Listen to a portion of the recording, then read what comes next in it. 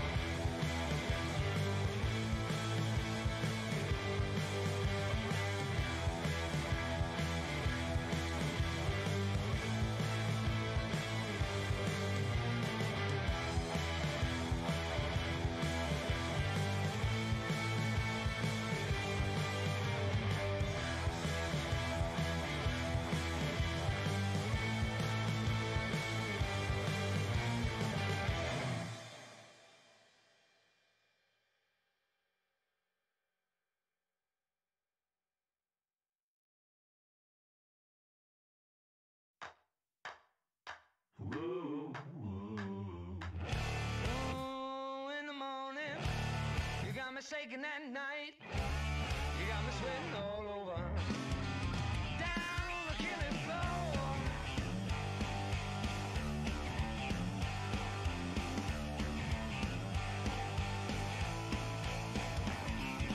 Oh, I know everyone is was talking, everybody told me so. No, I say, hold me in your pocket, baby, baby, let me stay. Oh, turn me on now, hold me down now, darling.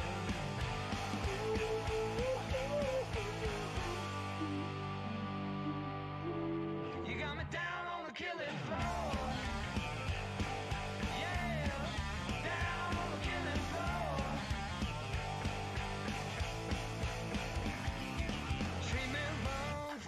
Up a sorrow, suffer in your cheating ways. Hold my heart low within the bottom, preaching what the cup would say.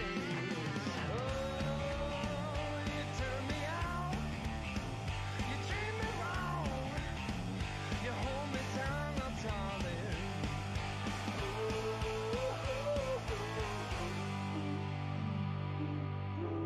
You got me down on the killing floor.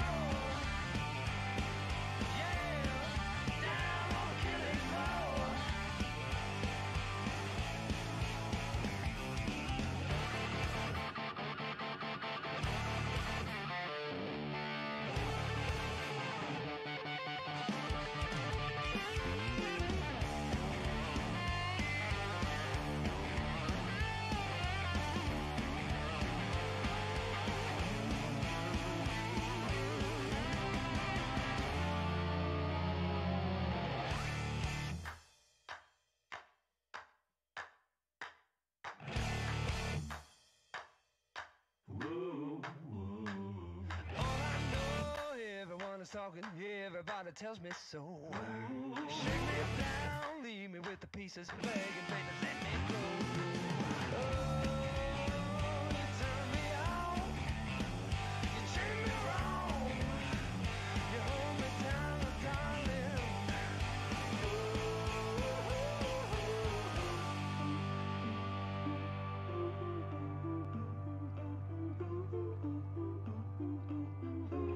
You got me down on the killing floor.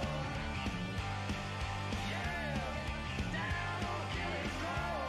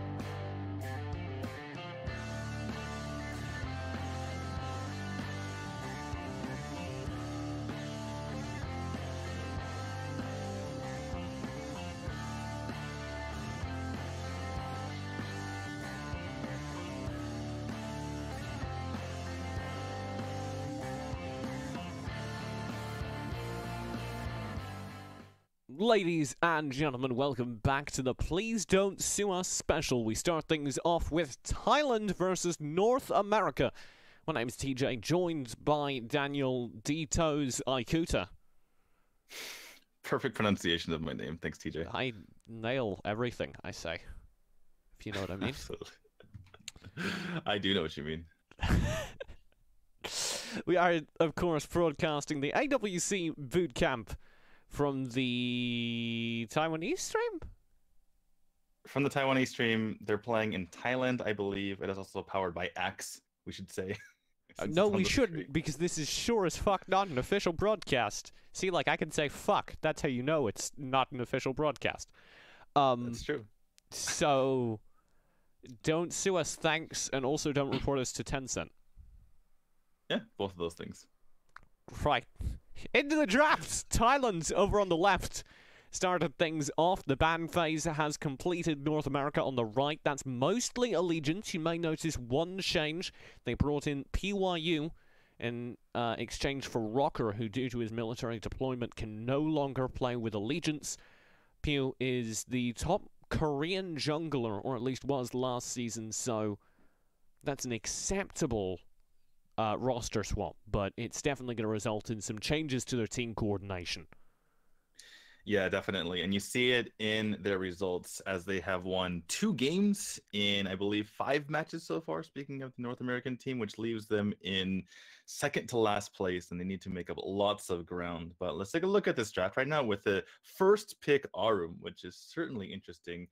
And the way you counter that is with marksman, but typically you want a standard marksman, not necessarily a joker, but North America is going for that joker. And kind of funny because we talk about Arum as the anti-Max, she's the anti-frontline comp, whereas Max is the anti-marksman, anti-backline comp, and they're picked on opposite sides.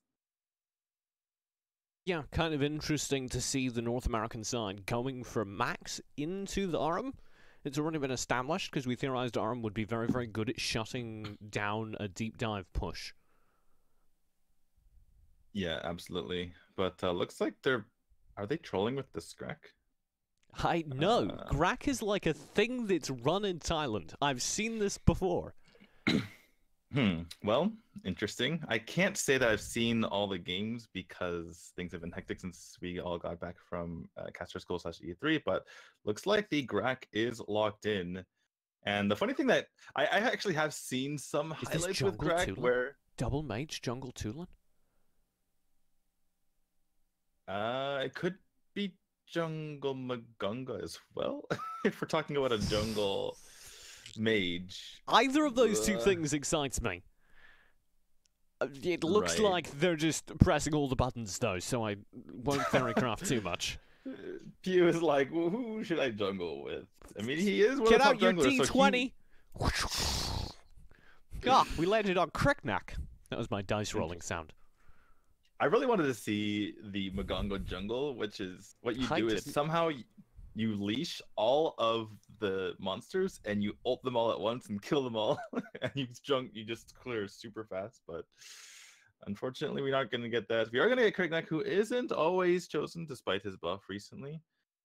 And yeah, I'm so excited to see how this Grak plays off too. What I was about to mention earlier was that I've seen some highlights where basically they use the Grak as a way to counter things like Flash and even though they have Flash in their team, and things like Murad, because wherever they go back to, whenever they return to the original location, Grak just goes, oh, there you go, I got you, and just completely, anticipates the return and perfectly times it and everything, and then there's a dead Flash or Murad.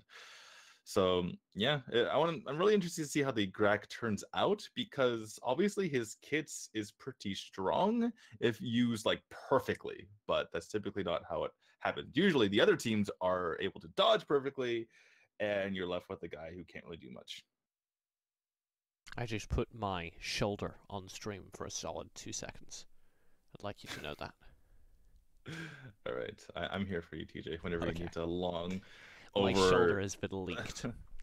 We're into game. Overly lengthy explanation. Thailand on the left side, North America the right. The AWC battle for seeding continues, of course. North America needs to win these games in order to qualify for the single elimination bracket phase, else they're basically just locked into their round-robin results, which are not great. Greg immediately providing some value there, getting in first blood right off the bat, and that means Thailand has the upper hand to just go and invade her right away, and that's the kind of pickoff that can immediately just lose the game for North America. Not to be anticlimactic here, but that is huge. A massive early game pick, and Moss may be in trouble in response. He's caught out. KO will go in, and Pale's spent though, and it missed. That's the major slow. The rest of the Thai team is here, and North America just needs to play back for now. Yeah, look at the lead here for Thailand already, 500 gold. Obviously, that doesn't sound like a lot, but in the early stages of the game, that can mean an extra item here and there, and the positional advantage cannot be overstated either. But looks like we have the Arum going into the Darkslayer lane. Arum, a lot of experimentation going on with her right now, whether you want to invade like you do in solo queue, or whether you want to put a Darkslayer lane, whether you want to put her in the Abyssal lane. Obviously, they're going for about like a 3-man kind of roam situation here with Ryoma and Arum taking the solo lanes. I really like what we're seeing from North America as far as how grouped they're staying around the Kriknak. They clearly want the Kriknak to be able to find value. Unfortunately, Thailand, after getting that opening pick, are just sitting tight, with the exception of this top lane push. Sleepy, mid lane, also finds some visitors, but nothing will be found on the major Devil's Chains that was just casted. So we're resetting to a neutral again. Absolutely. I think that sitting tight, well, as we have a little bit of an engage here, the flash is coming in, doesn't get much done, but sitting tight. KO. He goes in with the Red Stallion and is annihilating it. There's a Devil's Chain. Pew's pulled in as well. That's 3 kills to nothing, and it might be 4. There's still pressure from that flash. Sleepy will lean round the corner, just trying to get a little bit of burst in. Maybe with the Thunderbird and the Max Ult, they can find revenge. There's 1, but it's not enough. It's an even trade. MTS and Rest are still here, but this is a 2v3. They can't possibly hope to win this. Surely not, but MTS gets 2. It's an instant trade again. Me marks. MTS? I think that's enough. MTS assumed that Greg was going to go down. He was so low, and he figured that his passive was just going to take off the damage from him, but he calculated incorrectly, and Greg gets away. So MTS basically just throws away a kill there by walking away a bit too soon. Wanted to do the whole, cool guys don't look at explosions thing, but really burns them. That said, NA, they're still in this. Yeah, they get 3 kills there. It's certainly not a clean fight, but it's certainly an acceptable one because they come out on top for a moment. Pew, though, pushes very far forward. Moss is still nearby. The Devil's Chain will be baited out successfully. Remix goes down to KO, and Sleepy's pushing in onto Moss as well. Those thunderclaps doing big damage, and I think that's another successful invade. Yeah, absolutely. And you see Krignak, the strength of his crazy mobility, even though he doesn't have that great CC or survivability, even though he's stuck between 2 times, as another great Devil's Chain out and pulls KO. And that's too far forward, even with the Conqueror. He's pulled in by the entrapment. I don't know if he can get out. No, he cannot. And, North America, they don't get that tower? Oh, no, they did get the tower. That's an acceptable trade. Yeah, it works out for them in that regard, and they're actually heading on another. What are these hooks? Cyclone pulls Sleepy back in, but he's got the HP. He's able to back off with some ion blasts. He did a good job in that situation. When you can hit every single hook with Greg, he's a good character. Let me just throw that out there. Yeah, Greg is a very high skill cap character in that if you have good positioning and you land your Devil's Chains, then all of a sudden he's 8 times better. Yeah, not to mention the fact that there's so many ways to lock down people, especially with the snare from Arum. That anytime anyone comes near, it's like, oh, you're basically dead. Especially because if you look on the side of North America, there is no super tanky hero to last through that, or even chunk Arum to a third of her health if she decides to take someone more tanky. As it looks like Noma's just going to go down to the 3-man roam. North America doing a great job on that, but they've left KO out in the open. There is no tower member in the bot lane, so he can conceivably get away from this, but he's going to need to do Max some coming fancy in. maneuvering. The liftoff is coming through. World Devour already cast, though. We'll find the kill for sure. There's the liftoff. He's immediately interrupted. The Aram shutting down the trade attempt, and they body block the Thunderbird as well. That's insane from Moss. Perfect play from Thailand. Oh my goodness, the snare to hold off the Max under the tower, and then as they get low, they block the Thunderbird as well. That was insane. That Cyclone goes wide though. He tries to flicker Cyclone onto Sleepy, misjudges his position in the bush. And now there might be an opportunity for a response. There's the Horn Rush dive. PYU doesn't quite have enough damage, and he's pulled in by that World Devour. There is the possibility for more trades, though, because that Thunderbird finds an opening kill, and Sleepy's Thunderclaps are doing damage as well. KO in the front lines is working away at Moss. The Thunderbird again blocked, though. Jerry earning his weight in gold right now, and he's caught the snare as well. This time it's enough to trade even 1 for 1, but that's more than you'd expect. Aram incredibly powerful in this game.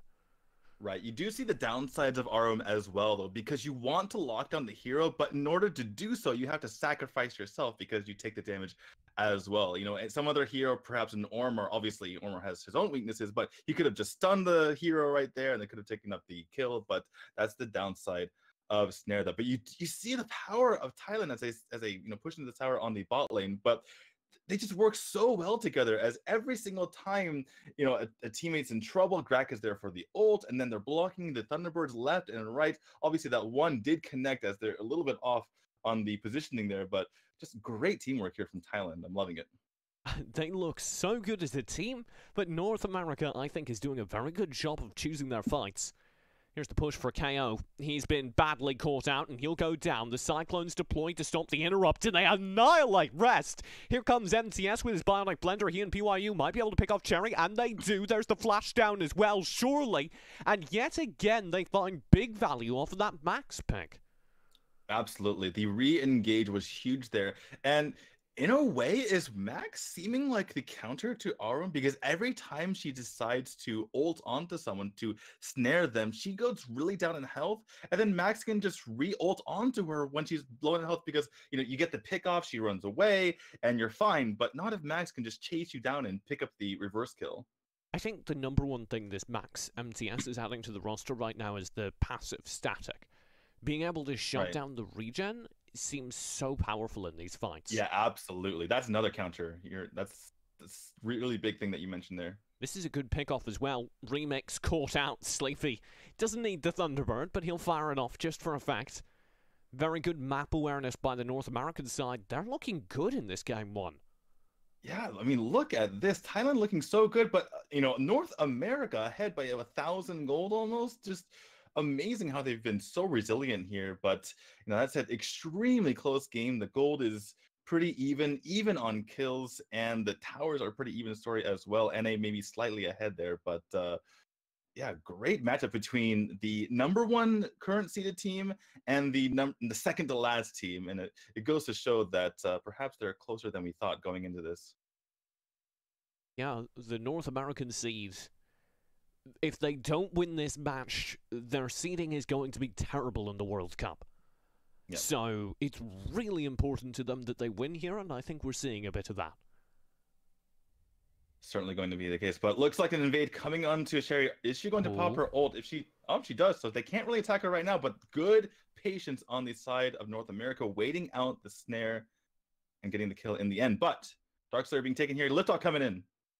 Nice attempt with the liftoff. Cyclone already deployed. Will do a burst of damage. Remakes will pick it up for Thailand, but the rest of the fight doesn't go in their favor. MTS picks up 2. PYU gets another. KO, and MTS will be able to grab Moss down to half his HP. There is only one player remaining right now on the Thai side, and that is insane for North America. They lose the Darkslayer, but they gain 4 kills and at least 2 towers. I am loving the Max play here from North America. As the snare comes out, though, Lubu goes down. So big defense here from Thailand. Members going down from both sides, but looks like Arm's going to go down as well, and just a bloodbath under this tower. Yeah, very well played there by Sleepy, keeping himself alive. Oh, Rest has to run. So 2 towers is all they get. Right, but like I was going to mention earlier, the max play is just absolutely amazing, and it goes to show how good he can be with Rest Ooh. getting a return kill here. Pew's going to go down as well, so it looks like that was a 2-for-1 on the side of Thailand. And, you know, again, I keep belaboring this point, but you try to do sneaky things, you try to take the Dark Slayer, you know, when the other team isn't noticing, but Max is there to pick it up. But looks like, despite that, it's just back and forth the entire game between Thailand and North America here. That was such a good little burst kill there by Rest, using the canned laughter to iframe major damage from the Lindis, and then being able to follow through as well with his auto attack. Very clever play. Yeah, absolutely. Unfortunately, they take the lower end of that trait there, but look, you know, Thailand, despite getting those 2 kills, they kind of just fine with taking the Abyssal Dragon, letting things reset. No real objectives up, so let's see how teams position going forward here. We can't unfortunately look at their builds at the moment, but what do you think is the down here in the bot lane? He's isolated 1v3, make that 4, and he knows it. You can see he's uninterested in taking this fight. Tower falls, but there's an immediate response. North America are gathering up towards the top side of the map. Yeah, full recalls on the side of Thailand as they try to defend here. Max obviously has his global. It's not exactly like Xenios, though it takes a while to get across. He might need to pop that if he wants to join the team fight. But they're going to jump on this tower. Will dive in. That's nice push as they bait out Moss, but the World Devourer still lands. Pio goes down as well, and KO's already fallen. Sleepy will desperately attempt to get out of the ultimate, but cannot in time, and it is disastrous for North America. Wow, MTS says, I am not going to join that fight. I'd rather stay behind and be the only surviving member left, as that was an ill-advised dive there from the side of North America. Obviously, part of it was a little bit of a bait by Thailand as they were able to get off Grak's ultimate there and pull them in, but yeah, not the best decision-making from NA. Can they recover from this? The push. Tower again picked off. But MTS and the rest just need to play back for now. MTS is going to get pulled forward whether he wants to or not. Death Flurry, Devil's Chains, he is gone. Great play again here from Moss on the Grak, just completely shutting down the opponent with that ultimate. Somehow you know, in the lower elo games, you don't see the Grak hitting so many members with the ult, but just incredible timing, incredible anticipation of his opponent. And really just running a tutorial, running a lesson how to play Grak at the highest of levels. Don't call it a boot camp for nothing. North America teaching any a lesson. Yeah, getting schooled. Well, they're still in it. No Dark Slayer up, so no real objectives to be taken here on the side of Thailand. If we do take a look at these builds here, interesting on the side of Tulin, nothing like the Aegis on his side. Does pick up the Arctic Orb for a little bit of the Endure action.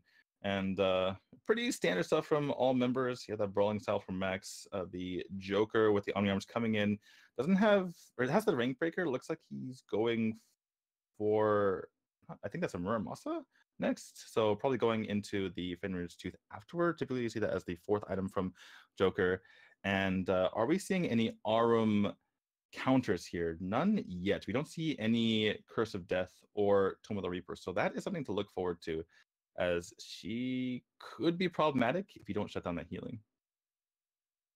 Unless they're just relying on the Max. The team need to hold this tower, and I don't think they can. Devil's Chains pulls Rest back in. He's gone again. Moss finding massive value on that Grak. They've got another tower too. I don't know if they're going to push for this.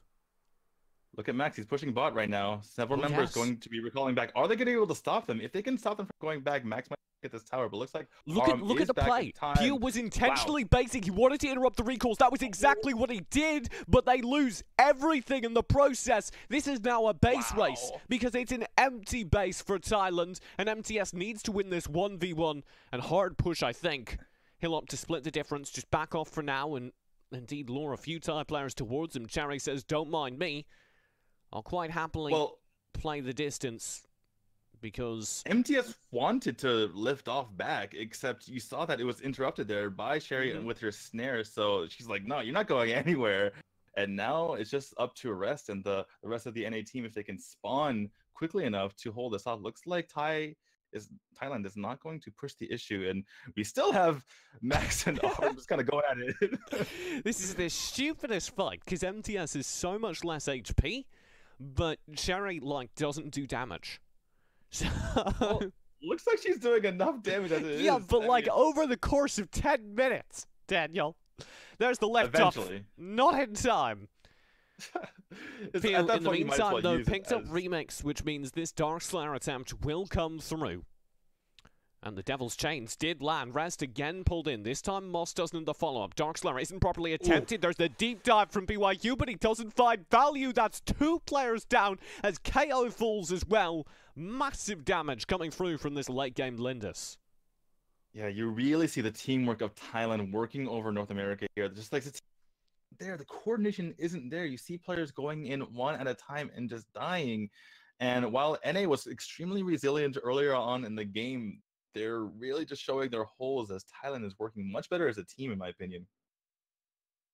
Yeah, I mean, that's certainly the way it looks.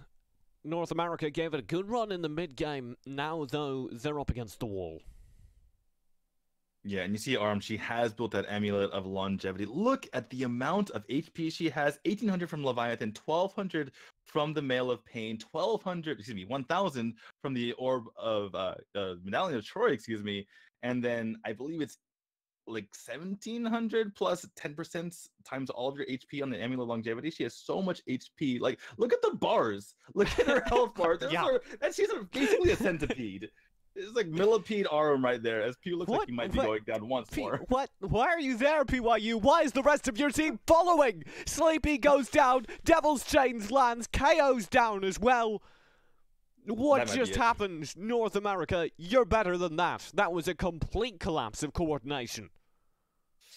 It's just desperation, you know? They're like, well, we're behind. What can we get done? And against a Dark Slayer buffed team out Not in much. the open, not under tires. Yeah. That's gonna be it. MTS did fall, rest. The last one here will just have to watch as the North American core crumbles and game 1 of this best of 3 does go to Thailand. Yeah, I was actually really impressed with North America in the beginning to middle stages of that game. It was honestly mind-blowing how they were staying ahead and even taking the lead, even though Thailand was so impressive in their own play. I guess it was like Thailand looks so great, and yet North America was keeping up. So that made me so impressed with North America. It was just an amazing match in the beginning, but unfortunately, Thailand kept their level of play up while North America fell apart at the end. Definitely the coordination within team fights seems to have suffered. That was always one of the things we felt the North American teams weren't great at. Here's the stats screen. Yeah, Aram 26% damage taken is pretty standard. You take so much damage as her. I actually had a game where I took 62% damage playing as Aram. That's typically what you can find from her, but yeah, like we mentioned multiple times, the coordination not quite there for North America, as you know, perhaps not used to playing with a player as aggressive as Pew. Though that said, Rocker was an aggressive player himself, typically diving pretty far with his Morin. The thing I noticed the most was in the item builds. Thailand, like we can see now, Thailand has much more specialized item builds. Whereas I feel like North America doesn't quite realize the impact of their items to the same degree the Thai and many of the Asian teams do. Right, yeah, much more just typical items across the board. You see a lot of the teams, especially in Taiwan, I'm not sure if Thailand has copied their meta or if they just are ahead of the meta or whatever the case is, but typically they go for more defensive builds, as you saw the Lindis go for the Frostcape there. On the Yoma, you saw both the Medallion of Troy and the Frostcape, so you know, a couple of extreme defensive items there. And yeah, it certainly worked out for them because they just seemed extremely hard to kill, especially for someone focused on bursting down as quickly as possible as that Crickneck is. Well, game number 2 coming up around the corner. What needs to change? Well, honestly, the only way that North America is going to win is to just play as immaculately as they did in the first half of that game for the entire game. because Thailand looked scary. Like, I was just getting nerd chills all over my body as they were completely blocking everything perfectly. That one sequence was, my mind was blown. The bot lane where they, like, got screwed 3 times and somehow did the only 3 actions that could have evaded all of the damage. Exactly. 0 deaths somehow in the situation. With, like, they get dove upon by Max, they immediately snare, the first member gets away, and then Arm gets extremely low because she's under her own tower. Then the Tulin comes in with a Thunderbird, tries to finish her off, the perfect block with, and maybe that's why you pick Greg, because he's just really fat and can block Thunderbirds. That hitbox, though. That's why people always picked me in Dodgeball. We'll be right back. Game number 2 between Thailand and North America. Don't go far.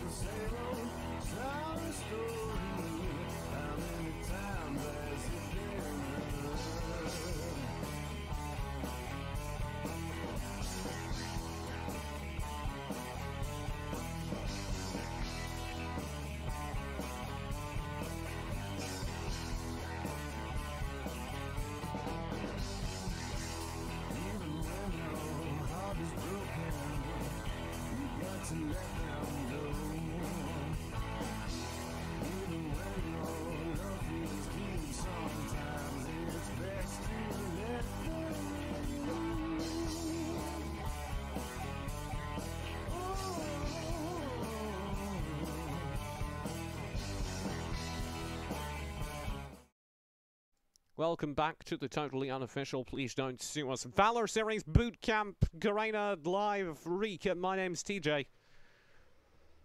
And I'm D2. That was good. I was wondering, I just kind of left it, and I was wondering what you'd do with it. And then you like... Jumped in there. Yeah, you saved it. Well done.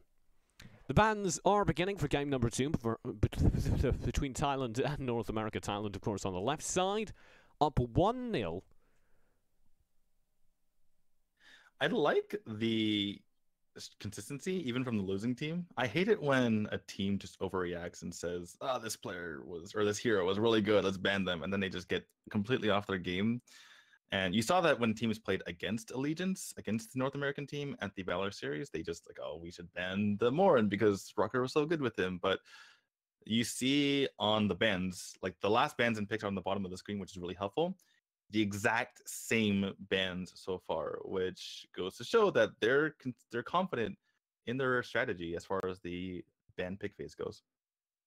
Can we talk about how the logo for North America is a giant eagle wearing a top hat? not any top hat either, right? It's a star-spangled top hat? Can we talk about how much that needs to continue to the World Cup? I agree. 100%. Not only is that eagle ready to bring you some freedom, but you look at his face, he is fabulous, and he fucking knows it. I like the Thailand elephant, too. That's pretty badass. That elephant is stoned, my man. That elephant is on another level of reality. Oh, man. Well, the draft has begun. Thailand, I assume those aren't lock-ins. If they are, I think maybe they're feeling a bit confident after game 1. Maybe trying some stuff out. They're not exactly guaranteed to be in the top 4 as far as seeding is concerned for the single elimination tournament, but they do lock in the Scud, and Scud is I would say, an underrated hero. And in order to be underrated, they have to be good. They're a rated hero that's considered average. Right, but the reason why people don't play him is because they think he's better than average. No. I think he's better than people rate him, which they think he's bad. Okay. Well, let's talk about the Toonlin, which has been locked in as a priority pick every single game so far by the North American side. That's very much NA meta. Do you think Toonlin is widely considered to be the best mage? I would say so, especially because of the advantage that you gain early and the fact that you can snowball it. People talk about how he falls off late game, but doesn't fall that much, I would say. And I was going to ask you, like, the beginning of this draft was exactly the same. Do you think NA is just that confident in their draft, or do you think they're kind of just resigned to losing and they're going to practice their strategy? I think it's probably a combination of both. This is a really good draft, right? This is a solid draft. If they like twice had locked in some stuff that obviously had mistakes, then I'd be like, I don't know. But they've locked in a good draft twice, and if they continue to draft like this, I'm fine with it. So if you're able to consistently get the same draft and the same decent draft, why not do exactly that? Because this is a boot camp. This is about training. Yeah, the exact same bans and picks here from North America over Thailand side. Looks like they switched out Dilma for Scud. And the flash for Liliana. Were you so upset that there was a Liliana that you just hit something? No, my lamp fell. That's what Liliana! Dum. I'm liking the Scud pick over Dilma, even though Dilma is like better in every tier list, including ours. Shameless plug. But he just wasn't really... SGAOV.com for the hot link to the Samurai Gamers Arena of Valor. Sorry, continue. Exactly. But Dilma just isn't very sustainable on his own. He can, brawl pretty well. He can duel pretty well, but he can't really get in the thick of things as far as team fights go, as we have a little bit of a hiccup on the screen. But Scud is very, very resilient. His passive allows him to heal constantly, basically, as long as he's auto-attacking. And the Scud combo, as we get into the game, and I'll let you take that away. I'll explain that in a second. We are into it. Game number 1, or game number 2. One Apologies. Game up for time. You shouldn't have, you just threw it to me. And I was like, oh, ah. And I caught it and fumbled it a bit, dropped it to the ground. North America opens things up, diving into the jungle. Both teams do, running right past each other, ships in the night.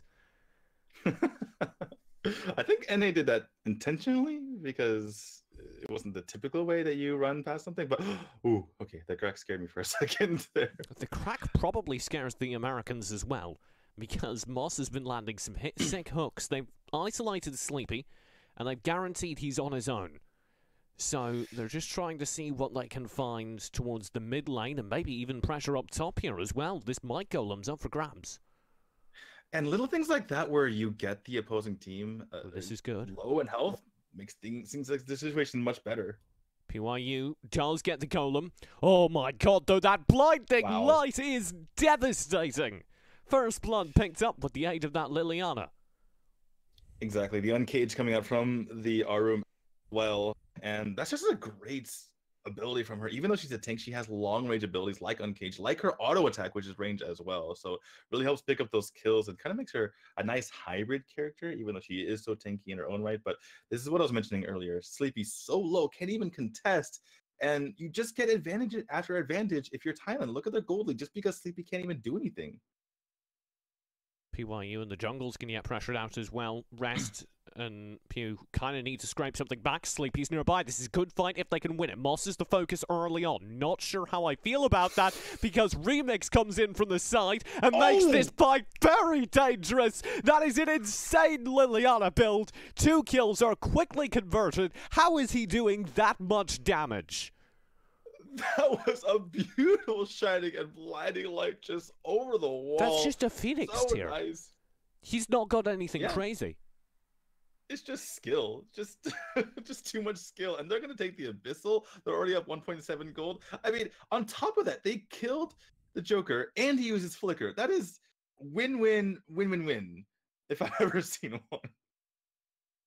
It was perfect, and he gives Rest a little bit of PTSD there.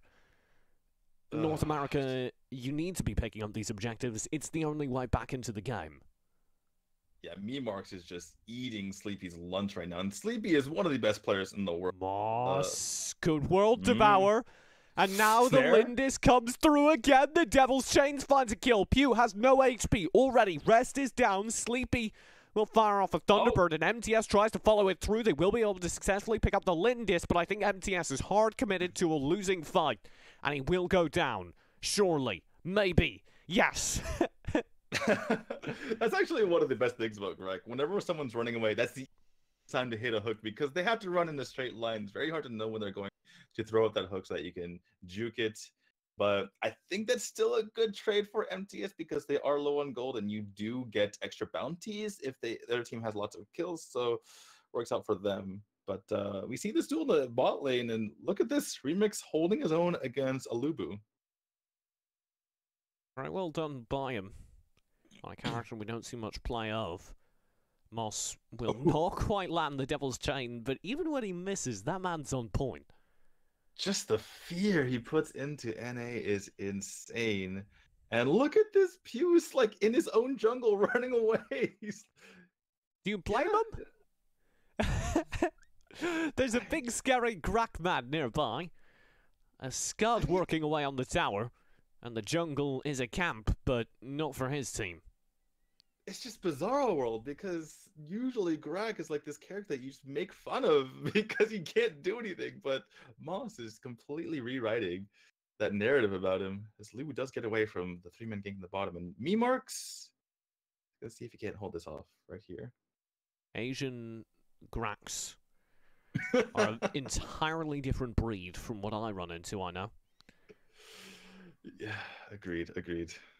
But I want to talk about Memarks as well. He's absolutely bonkers on this Liliana so far. But Moss in a lot of trouble, but he's got the world devoured. Doesn't matter. Thunderbird comes through, but Memarks is here, and there's 2. Nicely done. Rest has been tagged down by the snare in the meantime. Cherry secures 3 for the team.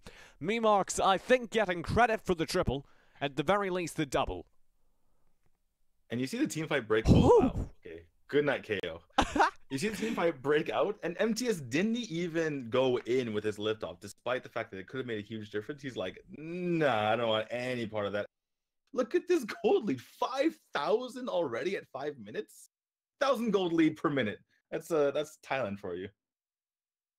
I'm just, that one combo where Memarks came out of the bush, Fox Leap, just murdered some fools. I felt like I was watching something illicit. Do you think that was a misclick or a mispress by Moss there going for his ult? Or do you think it was just trying to, another one of his anticipations, thinking they were going to jump him? I think it was, the latter. There was a Lubu nearby. If you can catch him out early, things are good. Look at this invade by Thailand, just all up in NA's business. KO That said, they did take the...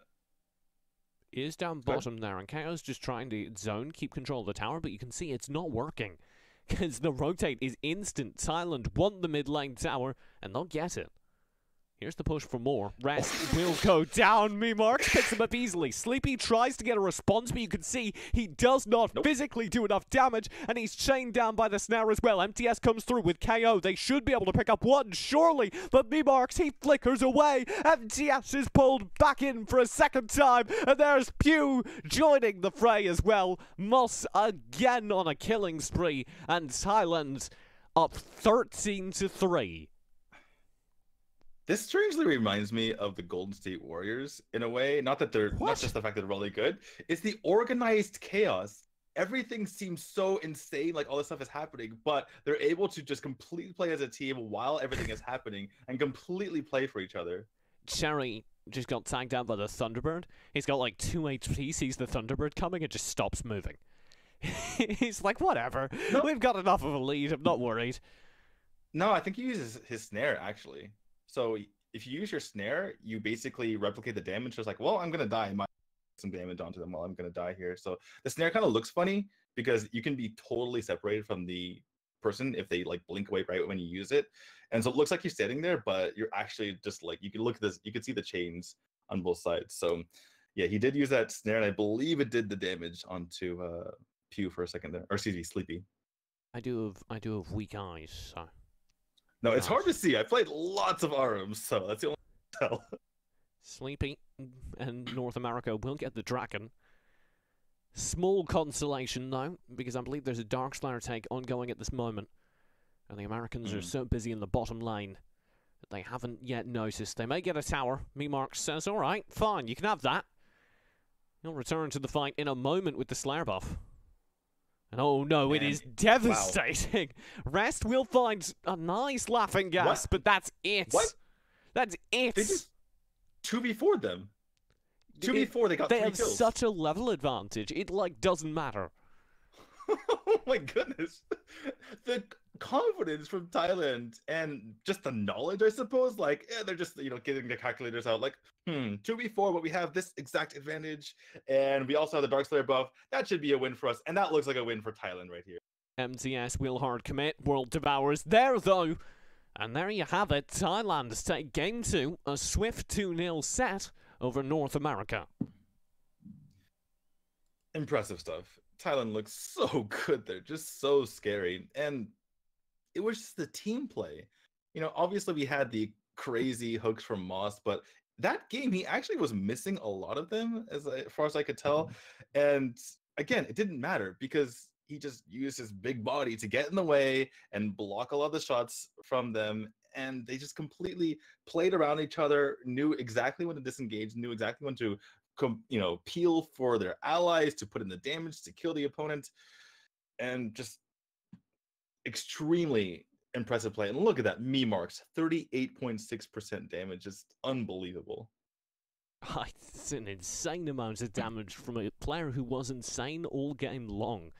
And crucially, he found more damage in Fox form than I'm used to seeing Liliana's do.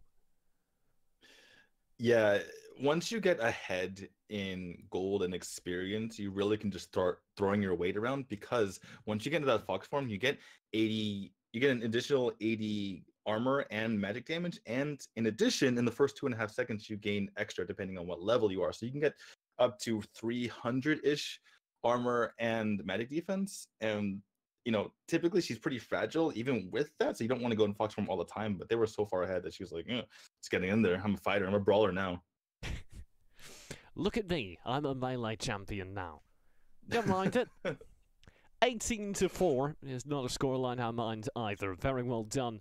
Almost 30% of the teams, of the Thai team's damage coming from Cherry, who had an excellent game over there on the brand new Aram.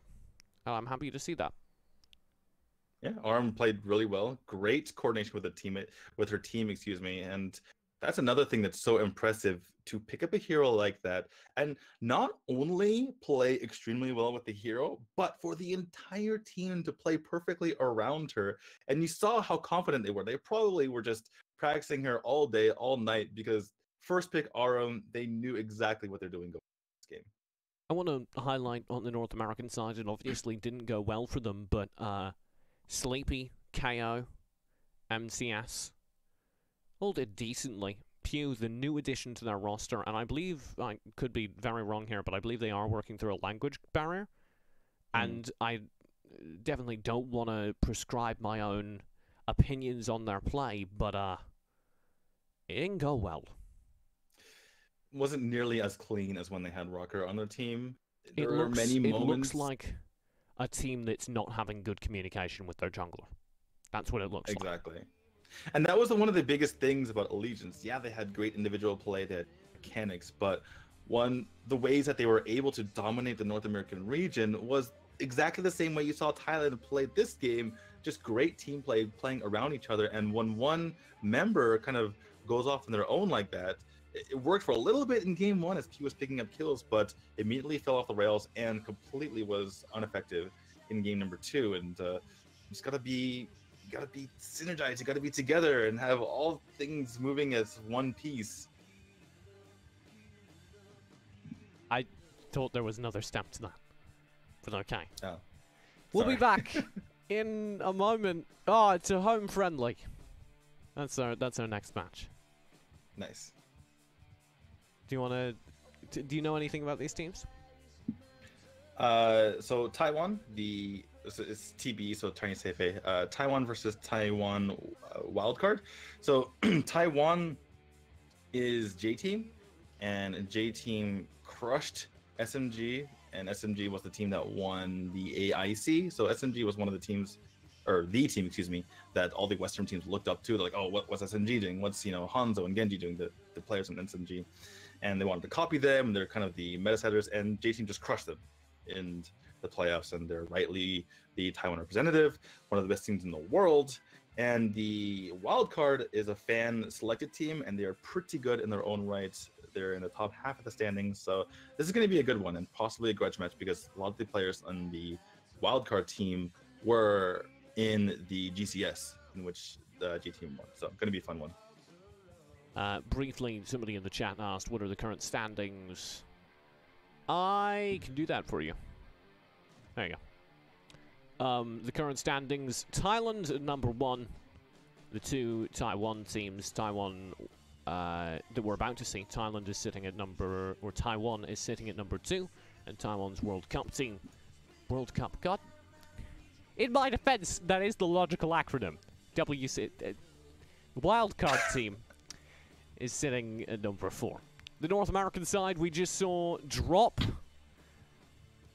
They're number 9. My man, tied with Pain Gaming from South America. Yeah. And that's rough. Not so great.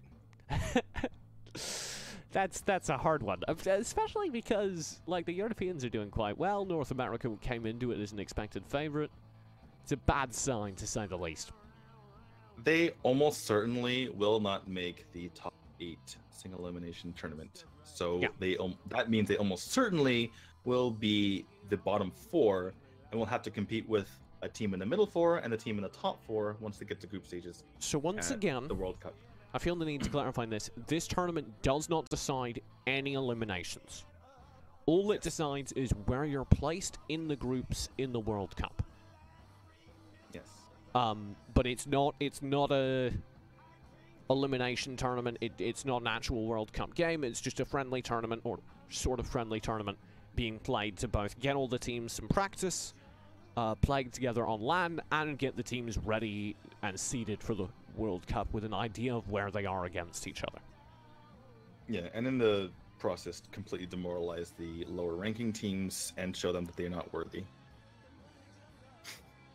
That's dark. We'll be right back. Please don't sue us. The unofficial broadcast resumes with Taiwan versus Taiwan after this.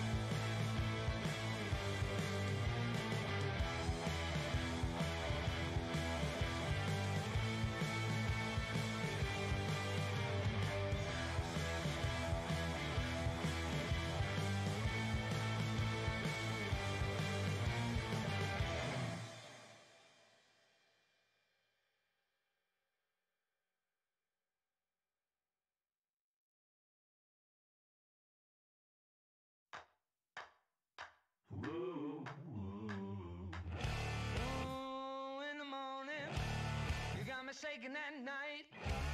You got me sweating all over. Down on the killing floor.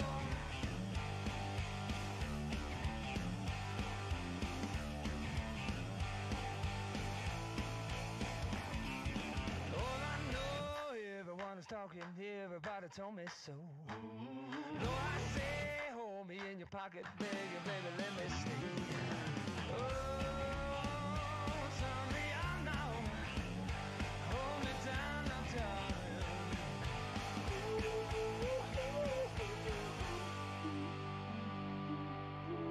You got me down on the killing floor. Yeah, down on the killing floor. Treat me wrong, fill me up with sorrow, suffer in your cheating ways. Hold my heart low within the bottom, preaching what the cup would say. Oh, you turn me out, you treat me wrong, you hold me down, now, darling.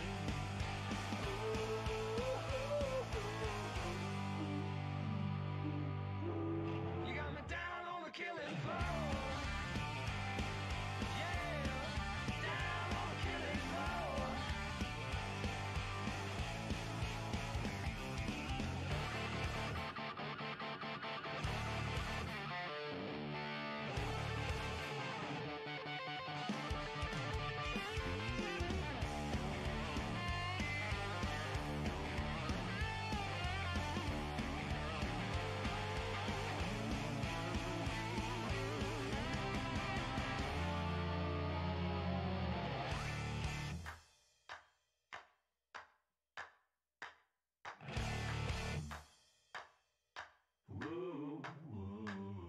All I know, everyone is talking, everybody tells me so.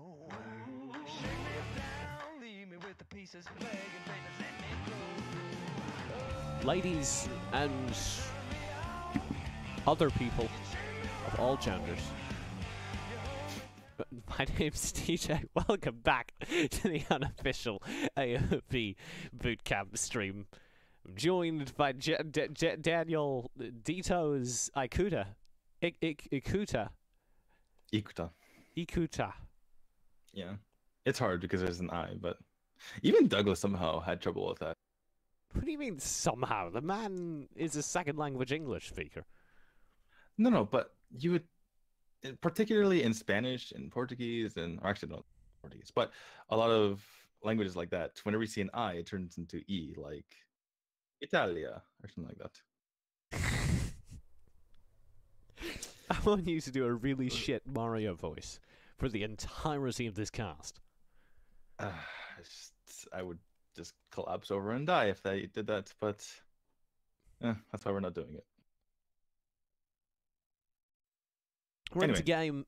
Left side is Chinese Taipei's team, J team. Right side is Chinese Taipei's wildcard team, a fan-voted roster. So, fun fact, Hanzo and Genji, members of Team SMG, were voted to be on the team on the right side, but one of them couldn't attend the World Cup for personal reasons, and Holy the other didn't want shit. to go by himself. Look at okay. So we were trying to work out the wildcard team's logo. So the one on the right is flexing. The one on the left is flexing. The one on the right has like his arms flexing behind his head. You know the pose where people like interlace their fingers behind his head? That's what he's doing. Do you see it? I see it, but it's very vaguely there with the yellow, right? It's just like a weird Rorschach test. I think it's just supposed to be the portrait. I think you're just seeing arms in the yellow background. By the way, first pick Arum again. Mm-hmm. A very powerful character, clearly, and rated much higher. Like, I knew she'd be viable. I knew she'd be someone that people were chasing. Not this viable, though. Yeah, first pick 3 straight games in a row by the very, very top teams in the world. Now, that said, they also are extremely good with Grak. It could be a situation where you can only really use her at this level if you're extremely competent with her, or at least, to a certain extent. But perhaps at lower levels, she's only good and not unstoppable. We'll have to see. The That said, teaming team- getting through yeah. the drafting phase is kind of interesting. Yeah, the differences between the last ban phase that we saw was that Wonder Woman was banned and Flash and Max are banned. So letting Superman through, letting Teamy through, which allows either both teams to pick up those characters. Oh, yeah, the Superman will get locked in as well. And there is no dedicated counter as of yet over on the wildcard team. There's the Omen. Maybe.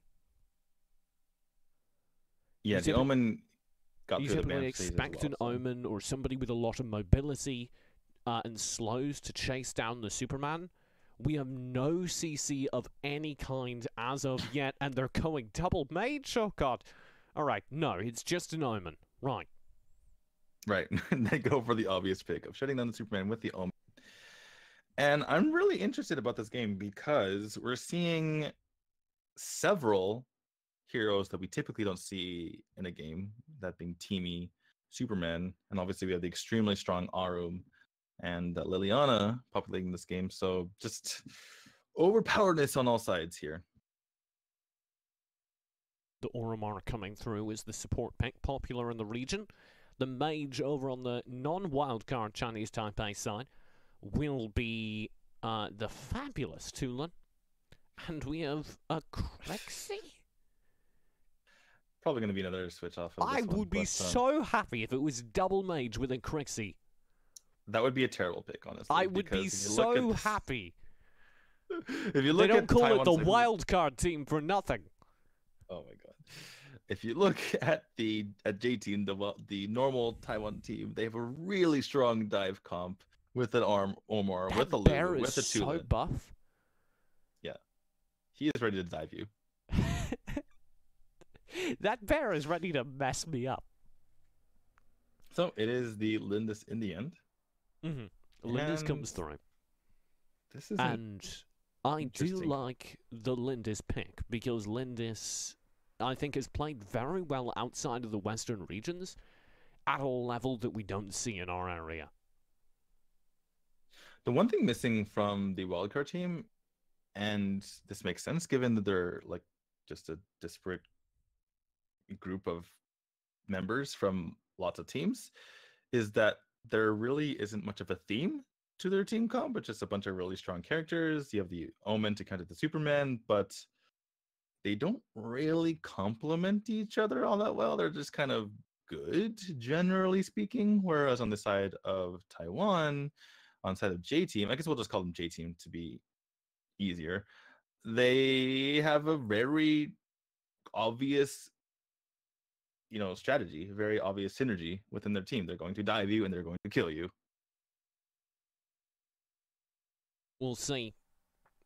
The Taipei side, I predict to win just based off of that draft. It's a very good draft. It's everything you'd want. Yep, I would agree.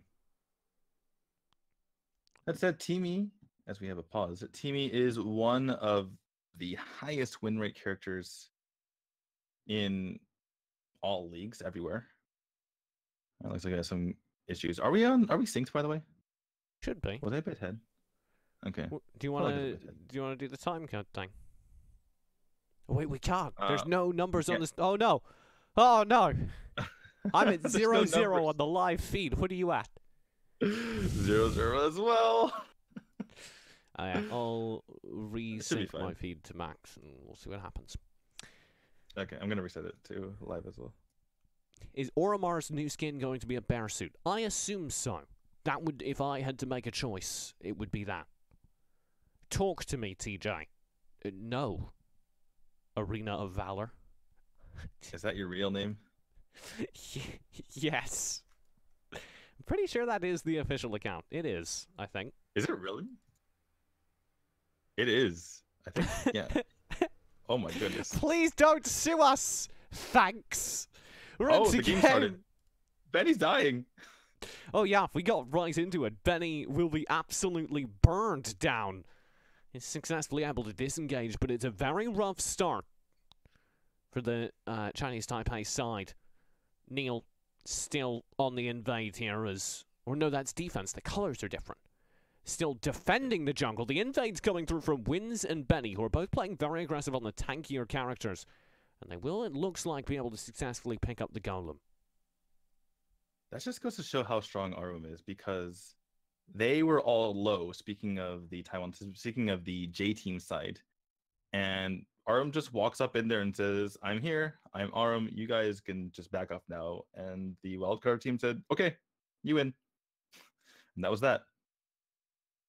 The wildcard team definitely suffering for their early mistakes. You'd think after they burned Benny down solo, they'd be able to make a whole bunch of progress. Oh! My God! I'm a bit behind you, I can tell, because that was that devastating. Wins finds a huge burst of damage. All it takes is one uncaged. Sets loose the beasts of war. And they cut the wave as well.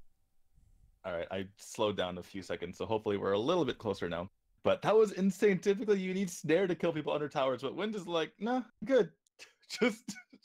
I just see my 1 and my 2, and you're dead. And speaking of which, they're already under the tower.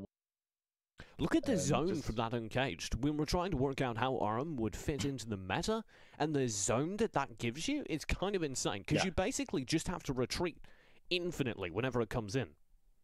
Yeah, absolutely. And I've had a lot of experience with that. You run up to people, and if they don't respect your ult, you kill them. And if they do respect your ult, you take the tower. It's very, very oppressive, speaking of her Snare. And not to mention, you can use her second ability, Uncaged, before Snare, and you will replenish your beast, obviously. But what that does also is there's 3 massive circles that the opponent has to evade, and then you get all the space as well. So both Uncaged, her second ability, and Snare, they give her so much room to operate under towers.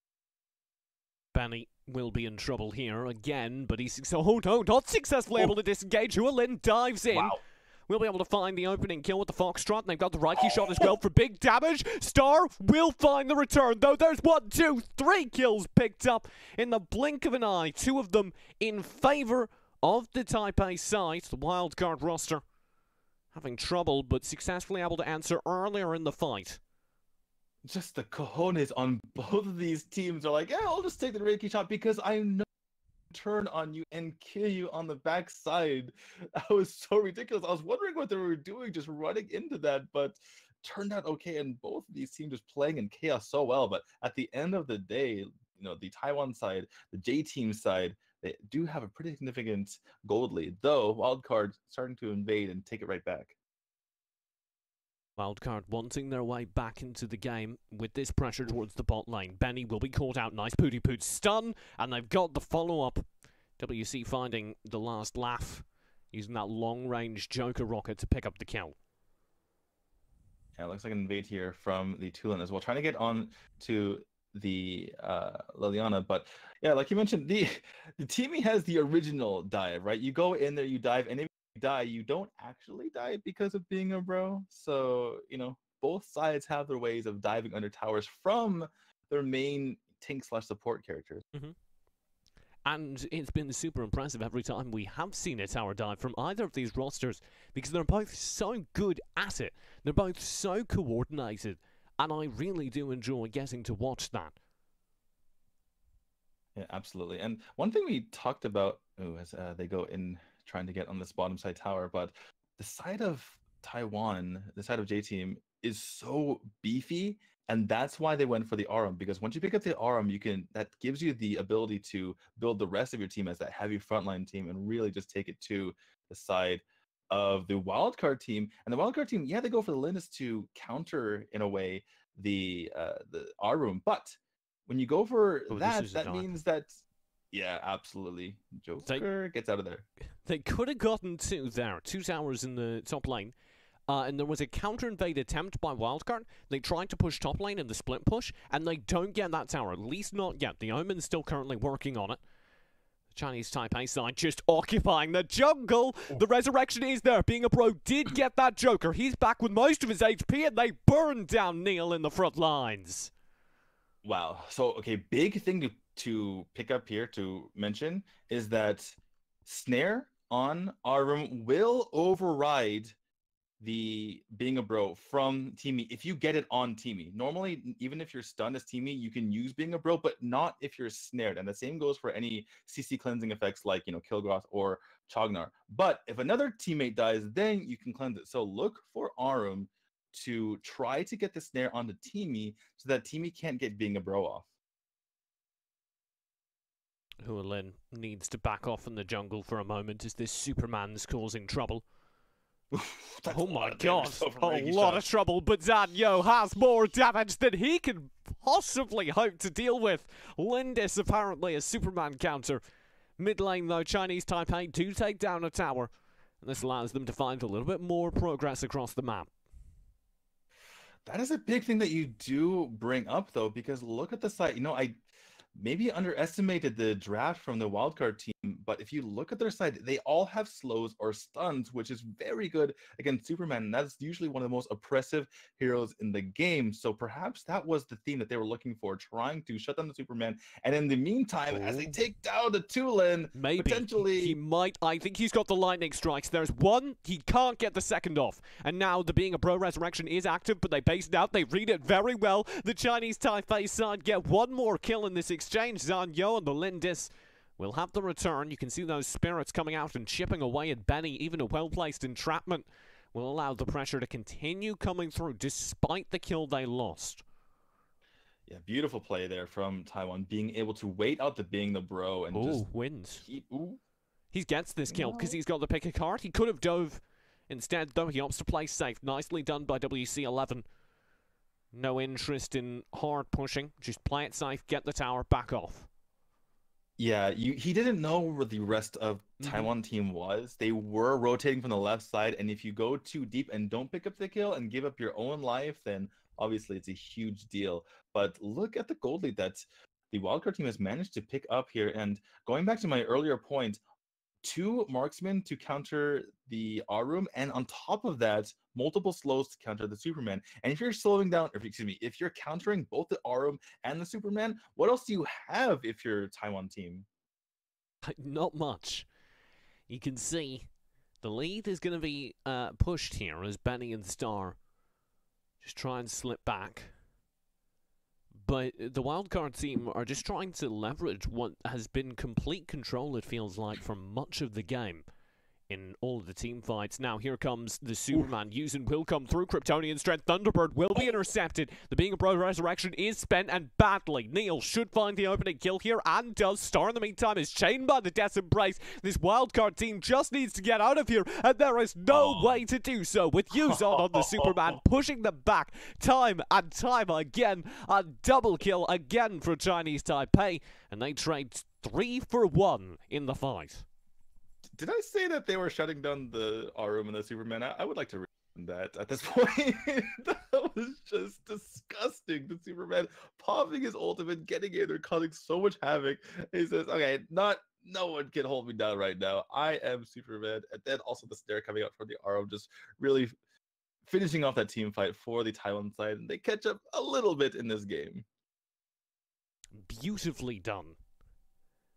I don't think you could ask for a better team fight. That was just, they found such a staggered engagement onto the Chinese Taipei side.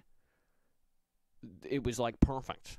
They got every single fight they wanted in the order they wanted without ever having to take a proper 5v5. Yeah, absolutely. That's probably the way to go about it. I'm actually very interested to see how like full 5v5 teammates go forward. Obviously, all members are equipped to kind of deal with those team fights, except for the Omen, who, typically you want to have that numbers advantage or just be one-on-one. But this is a really back and forth game so far, and pretty interesting because typically the Taiwan side, the J team side, has been dominant in their own region. So to see them kind of struggle, and to be fair, this is the all-stars of the remaining teams on the wildcard side. So interesting to see this matchup be so close, so even. It is, I mean, it is a regional matchup. Oftentimes, those are a bit more interesting because within the region, they know each other. Zanyo does find the Death's Embrace. Neil, half HP. Benny, though, is doing big damage with his standing tall. The Resurrection, I don't think, caught the player in question, but they have the Chain Lance anyway. That's a lot of pressure. Neil and Star both very low, but they've got the return from Wins, who takes the lead on what should be a tank, a support character, and does not care. Opening things up again for Star, and Chinese Taipei takes the fight in dominant fashion towards the second half. Despite a struggle in the early phase, they should get this tower. Yeah, you have to really be careful about that. That's some pickup. Same thing. Oh, wow! What? Oh my Lindis! god! Neil might have more. He does. Good return. Zanyo will again, though, nuke down Wins. Look at how much HP Wins has, and look at how much it almost doesn't matter. Zanyo weaving through the bush, using that speed boost from Lindis, successfully jukes the pressure, and now Disembrace means Neil should go down. Zanyo gets the push in the top lane. A carry on Lindis. That is insane. Okay, Jean should just sign up for the NFL right now. Those dukes were ridiculous, just back and forth, finally getting her prey and picking up the RM kill. That was so ridiculous. And the burst damage to completely annihilate Star, that tool out of nowhere. Just don't go near bushes, because Chanya's gonna kill you. I don't know what to say.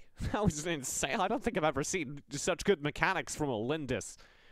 It's alright though, because there's the return. Star successfully picks up one. This will be traded though.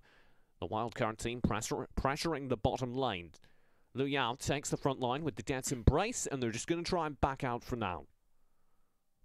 It almost feels like Jean has such good mechanics that he could attack faster. Like he just clicks the attack button quicker, but Yuzon is in trouble.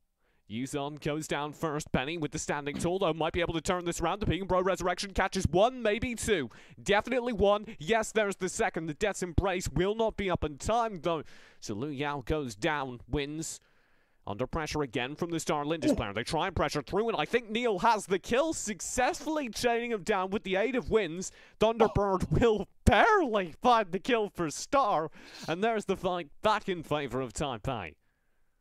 Just on a razor's edge, these fights are. Jean able to get yet another kill right before she dies. You know, just standing right up there in the front line saying, you know what, I've lived this, but I can kill you before I die, so you best watch out. And, you know, Taiwan able to get the upper hand in that fight, but just the Lindis on the Shanyo is so terrifying. Let's take a look at her build. She has the Soul Raver, so constant, you know, cooldowns on all of her abilities, the Rank Breaker and the Muramasa for massive armor reduction, and the Frosties, or excuse me, the Frost Cape as well. So every single ability that she pumps out of there, which she gets on extremely low cooldowns, by the way, is going to be slowing them. It is a 3-second cooldown, but just constantly slowing her opponent. And it looks like she's possibly going for the Fenrir's Tooth as her last item. So tons of damage and slow here from the Lindis as teaming in trouble. A lot of trouble. Benny finding good pressure there. But he's going to be able to, or going to have to fall back, rather, as I think they're a little bit scared of this Lindis. Yuzon was almost taking the 1-1v1 of the game. He cannot win. The Omen scaring him in the bot lane, but here's a Dark Slayer attempt. Half HP on it. This is going to force the fight, and there's the Superman right on it. Zanyo will have the Being a Bro Resurrection.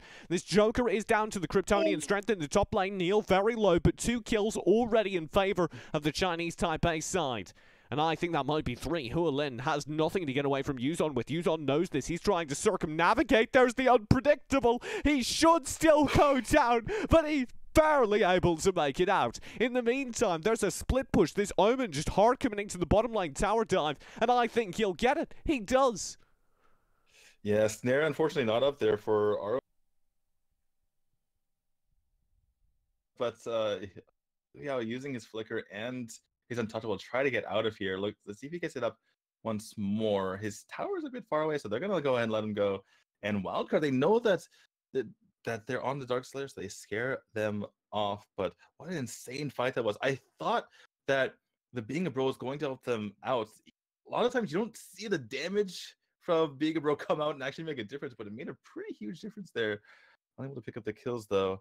to take a look at these builds once more. Looking at the Arum this time, going for the Leviathan into the Mail of Pain, pretty standard there. The Shield Lost is just for the stats. The passive on it actually only works within 200 units, and that means you can't even use your beast because you're too close. Going for the standard Gaia standard as the 5th item, which is great because you're stacking HP and you get the health benefits off of that, the 8%, which goes to 10%, by the way, if she goes into the Amulet of Longevity, which is her last item, it appears, as she has degrees of protection right now. But both teams seem to be just sharking around at the moment. Here's the play for the Dark Slayer.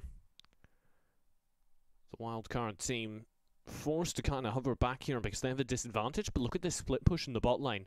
They're going to have to deal with super minions very soon. Even if this Dark Slayer buff is picked up, which it looks like it will be, it's going to be close. Oh my god, NT, that's a bit more than you can chew. He's got the resurrection, but they know it. So the resurrection is brief. In the meantime, the split lane pressure has shifted to the mid lane. Lu Yao perhaps just trying to focus the tower, but I don't think he can. Yuzon, despite being Death Embrace, gets back into flight mode and makes things very dangerous indeed. Yeah, I think that 2v2, the tower and Superman versus the tower side on that one. Not the best engage if you are the wildcard team, but I don't know about the tactics here from the wildcard team. No. The Omen split pushing bots that wasn't going to win them the game, and they just gave the Dark Slayer for free. And I see Taiwan coming in, aggressing the snare. This push either. The snare comes through. That's the tower at half HP. Wins down very low as well, but they don't have an immediate response. That's the power of Arum. You get in there, you use your snare, you kill them, you get out. Now you have an advantage. Mid lane tower at half HP. Of course, the tower lead still in favor of the wildcard side, but the Slayer buff hasn't faded yet, so I certainly wouldn't count my chickens until they've hatched. Here's the push for the bot 15 lane. seconds. These minions 10 seconds left. Will be picked up. Mid lane is the pressure. NT has respawned by this point, and there's the Death Spec and Death Embrace come on to Star. He's vulnerable, and the dive will come through. Lun Yao is in the front lines. The Being a Bro Resurrection does get two, and the wildcard roster holds on. Wins will be back thanks to his ancestral glory, but Hua Lin doesn't care, taking the front lines. Yuzon may be danger, though. That's big damage found, and I think he has the resources necessary to chase down other members of this team, but no interest. 4-0 for the wildcard team. That just goes to show the power of Big Bro. They get Dovapod, but it doesn't matter because you have to commit if you're the side of Taiwan. You have to pick up those kills while you have them. You can't just jump out of there and wait 3 seconds for the Big Bro to come off. That's a build that's effectiveness. And did I win game here? Good. It's all on the Superman. Yuzon needs to make this happen, and he cannot. Game number 1 goes to the wildcard team from Chinese Taipei. Wow. I was not expecting that. That is just great recognition on the side of the wildcard team. They said, well, we have 5v1. We don't need minions. Everyone has full health. They just go in. Superman can't take them all out. That game was absolutely insane. Just complete back and forth the entire time. And, Taiwan just lost it there, diving under a tower. And the funny thing is, usually you see Teamy get banned. So these situations don't come up quite as often. Obviously, you saw Taiwan deal with the Teamy very effectively throughout the game, playing around the Bing and Bro, either waiting until the effectiveness wore off or just killing him right away and then going for the re-kill. But it completely demolished them at the end there because they had to go for the kill. They took the extra damage from Resurrection there. They're still taking damage from the tower. And they got absolutely wiped. And it was brutal to watch. Yuzon and the rest of the... the problem is, even though those last few fights, and it felt like at various times the wildcard team was in complete control, the problem is there were so many fights where it wasn't that perfect fair fight, and the main Chinese Taipei team just rolled them over. It was in many ways exactly the opposite game than I anticipated, because during full 5v5 coordinated fights, the wildcard roster assembled as an all-star team looked better. And it was only those uncoordinated, messy fights where J-Team the full organized roster seemed to be able to pull ahead. Yeah, and this just goes to show how sometimes unusual it is, or uncomfortable it is, perhaps, to use heroes that are typically banned. Like you saw the Superman, he works well in chaos, where he's just pushing people around, hitting them all over the place. But that also makes it difficult to land skill shots and play more as a team if you're on the side of Taiwan. And like you mentioned, the scattered team fights, it was, the Taiwanese team doing a lot better because Superman just pushing people around like a pinball machine. But on the other side, when Linus was able to do her damage, when she was able to, get protected and do all that, and especially when they were grouped up together, and NT, the unsung hero of that game, on point with every single being a bro, when he's able to get double resurrection every single time, that is huge for them. And again, the complete difference by the end of the game. I was looking at the damage taken. He took nearly as much damage as Arum, and that is insane. Arum typically doubles the amount of damage taken as of anyone in the rest of the game, and Team took that much. He took 30% of his team damage, even though he's kind of like one of those heroes where, yes, you take a lot of damage, but because you're the support, but he's kind of like one of those guys who kind of gets in and out, kind of a brawler, uses the stun. You don't take that much damage for his team, and for him to take that much and soak that much and have the being a bro completely perfectly every single time, I think NT was the reason why, other than the Lindis play, that won in the game for the wildcard team. Yeah, it was super cool to see. But remember, that's only game 1 of potentially 3 between these two teams from Chinese Taipei, and I cannot wait. We'll be right back with game number 2 in the completely unofficial, non-Tencent or Garena affiliated broadcast to the AWC World Cup Boot Camp. Don't go far. When we return, it's game 2 after this.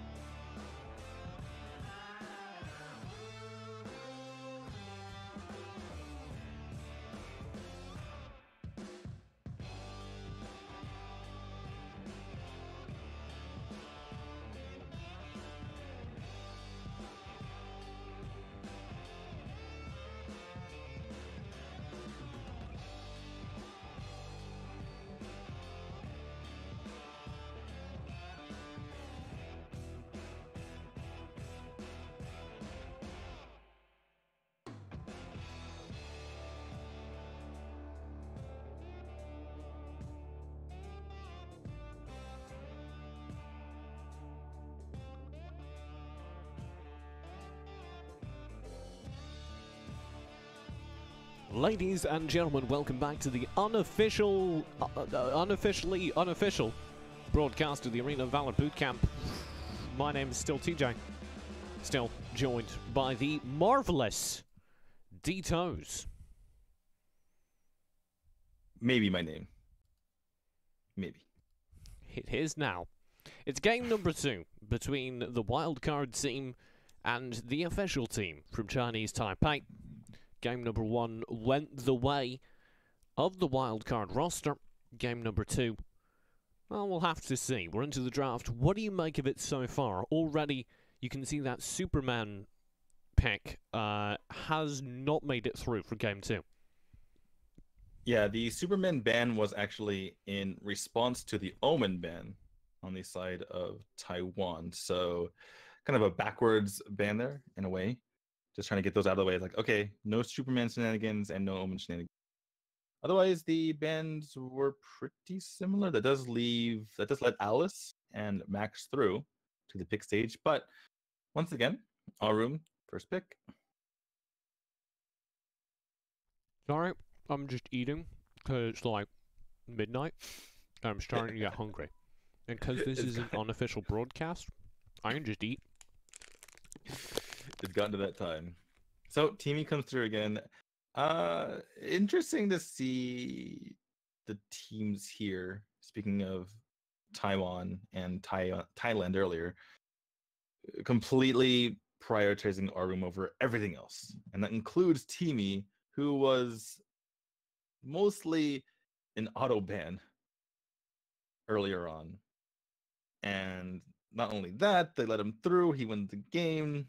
I think that he was more impactful than the Omen in the last game. But what do I know? They're letting him through once more. And likely to see NT on that once more as we go forward. Yoma here for the side of the wildcard team. And picking up that Joker as well. Joker really popular, it seems like, among these teams. But a lot of the same kind of picks we've seen so far.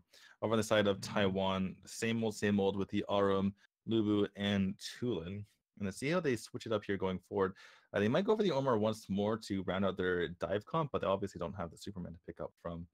And no surprise, Liliana picked up here as well. So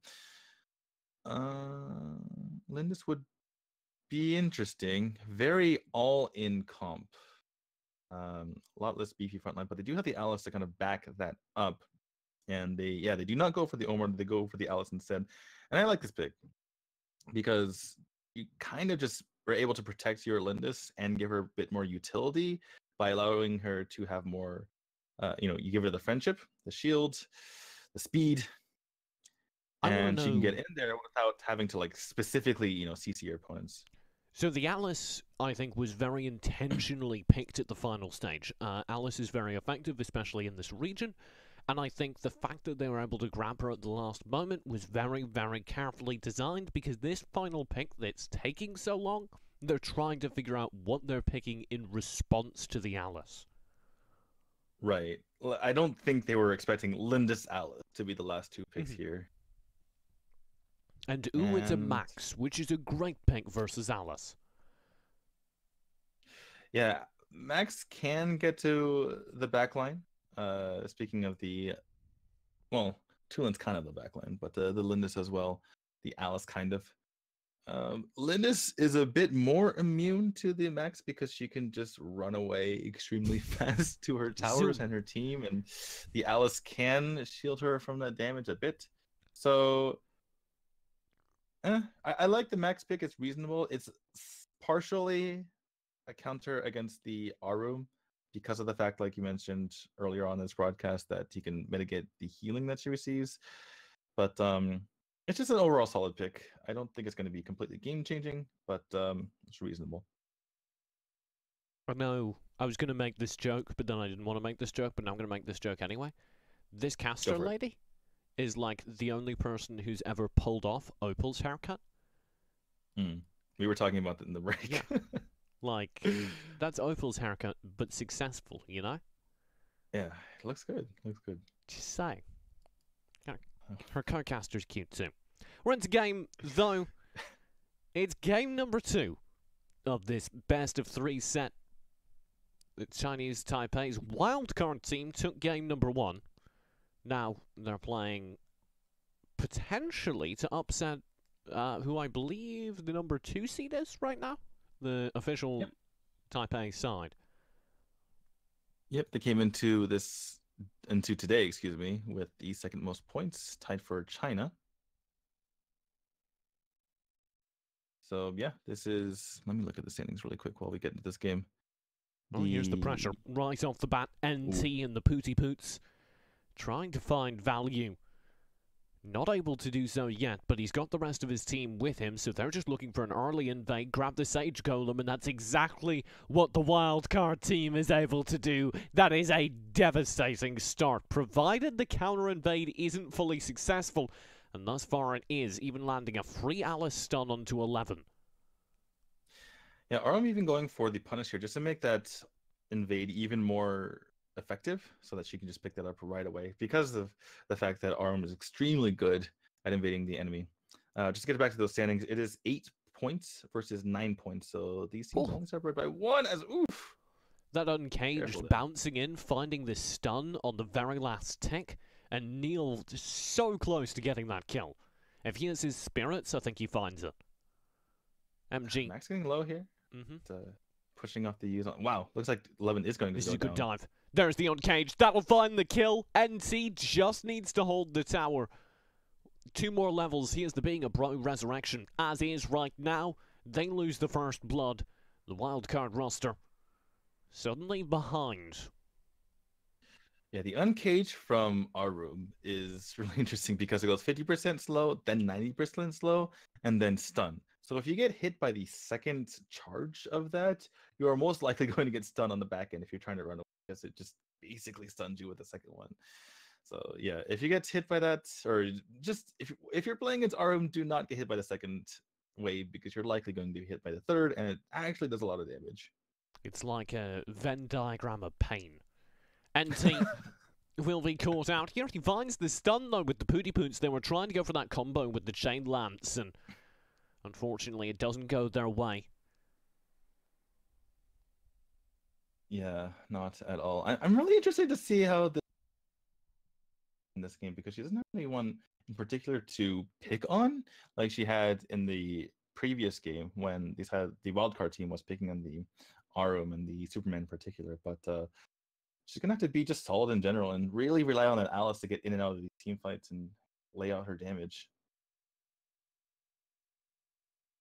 Bot lane is going to go for the Mr. Stabby here. I love that name, by the way. It is the best item name. Bot lane, though, I like this pressure. The Taipei side just wants to gain enough control, but NT's here with the stuns. Dead. There's the snare. First kill will be found. 11 is down. The hissy fit as well prevents retreat. Watch this liftoff coming in, though. If it's committed to, it will be very risky indeed, and it's cancelled just outside the dragon pen. MG sees the dragon is taken and opts to back off. I'm curious if MG decided to do that just so he could rotate over to the bottom lane and pick up the wave and protect the tower. It could have been his intention, because I don't think he's going to get much done there. Or perhaps it was like a panic ult and you might as well just give him a little scare. I think it was probably casted when he still had allies to help in the bot lane. But it absolutely is a good rotate, because he's able to get to the bot lane, push the minion wave, keep their tower up. Not a bad call at all. Right, but that is classic play from Arm. Getting into the tower, using to slow them, getting the air off, and just killing them. Oh my god. Spectral Ire, wow. Thunderbird, there's the res. He's back. Surely. Maybe it was his second too late. I think it was. He was either too late or not quite within range, I believe. But dive into the tower. MG will go down. Neil again finding absurd damage. There's a blinding light to slow down his progress through the jungle, but it's not enough.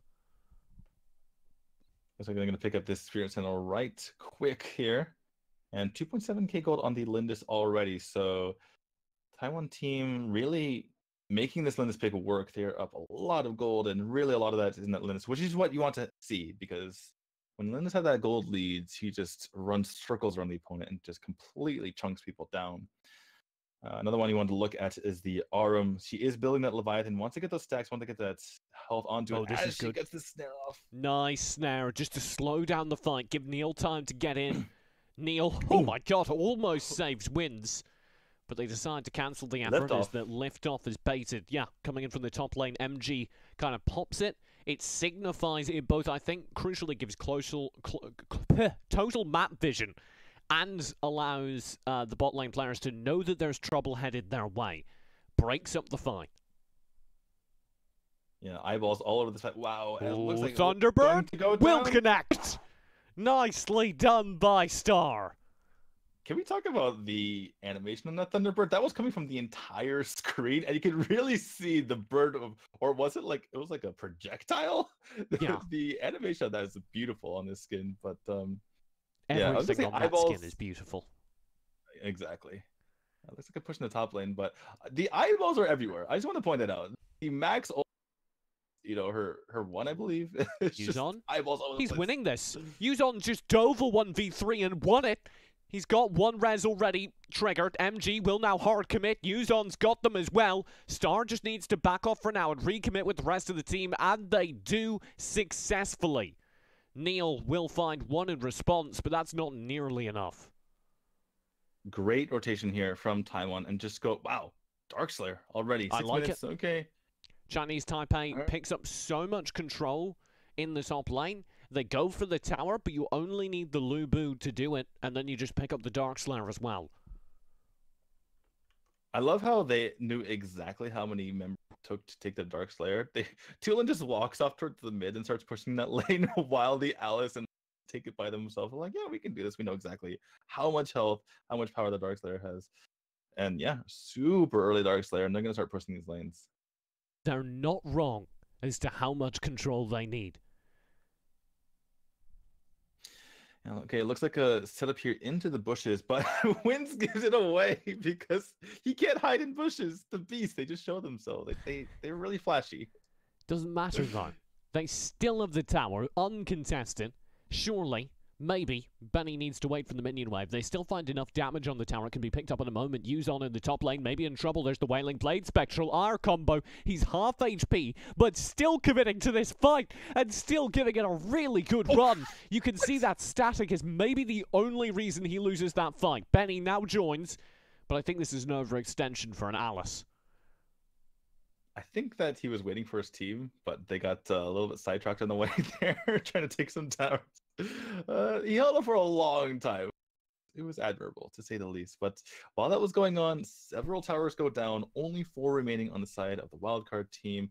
And so it was now 8 towers to 4, with a roughly 7k gold lead for Taiwan. They are well in control of this, as Shanyo looks like he's extremely low. He's going to go ahead and just suicide himself that the other team doesn't get the gold prize for that. Interesting. Not a tactic we all see in the North American side of things. Never die, never surrender. Yeah, no, it's just not something I've ever seen in the West. It's the first time and it makes sense as to why you do it. I've just never seen it before.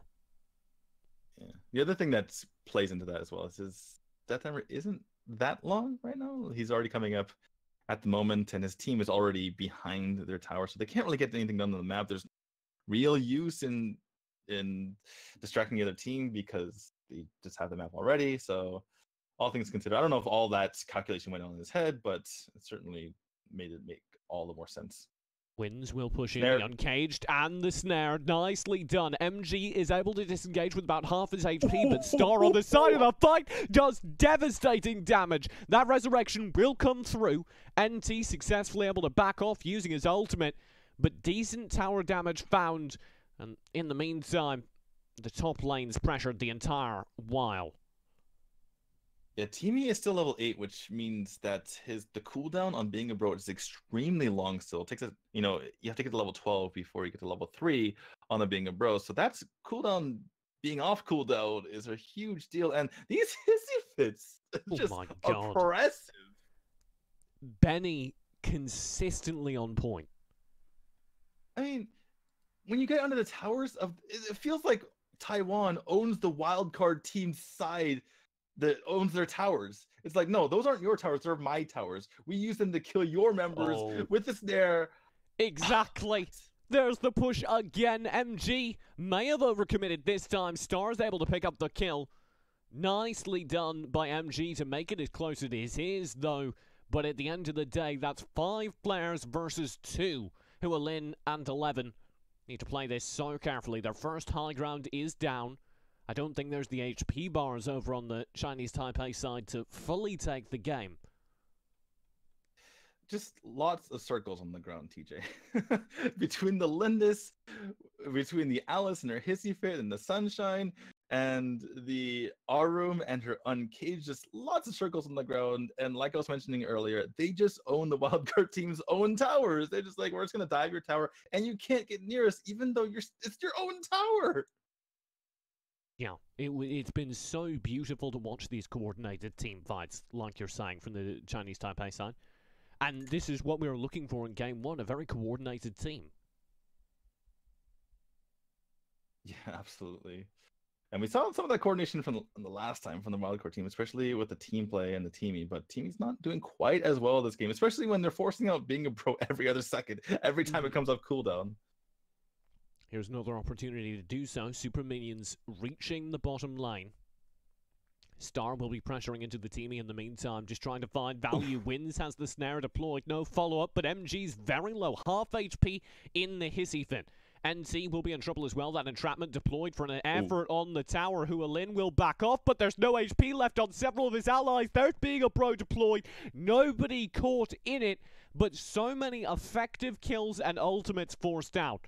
Now the effort can come through in earnest. Here's the high ground threatened in the top lane. Yuzon will hard commit in. Sure, he dies, but the tower should fall in the meantime, and it does, and Yuzon takes one with him before he goes down. MG in the meantime just needs to weave his way back, but the Thunderbird is having none of it. Star picks up another kill, and there are only 3 players remaining to hold the tower.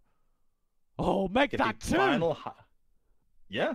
Well, yeah, wow, they got the kill as well. I was looking at the tower that they're taking down, so only 2 members remaining and 4 members on the core with all lanes open. This just could be it right now. It looks like it's going to be.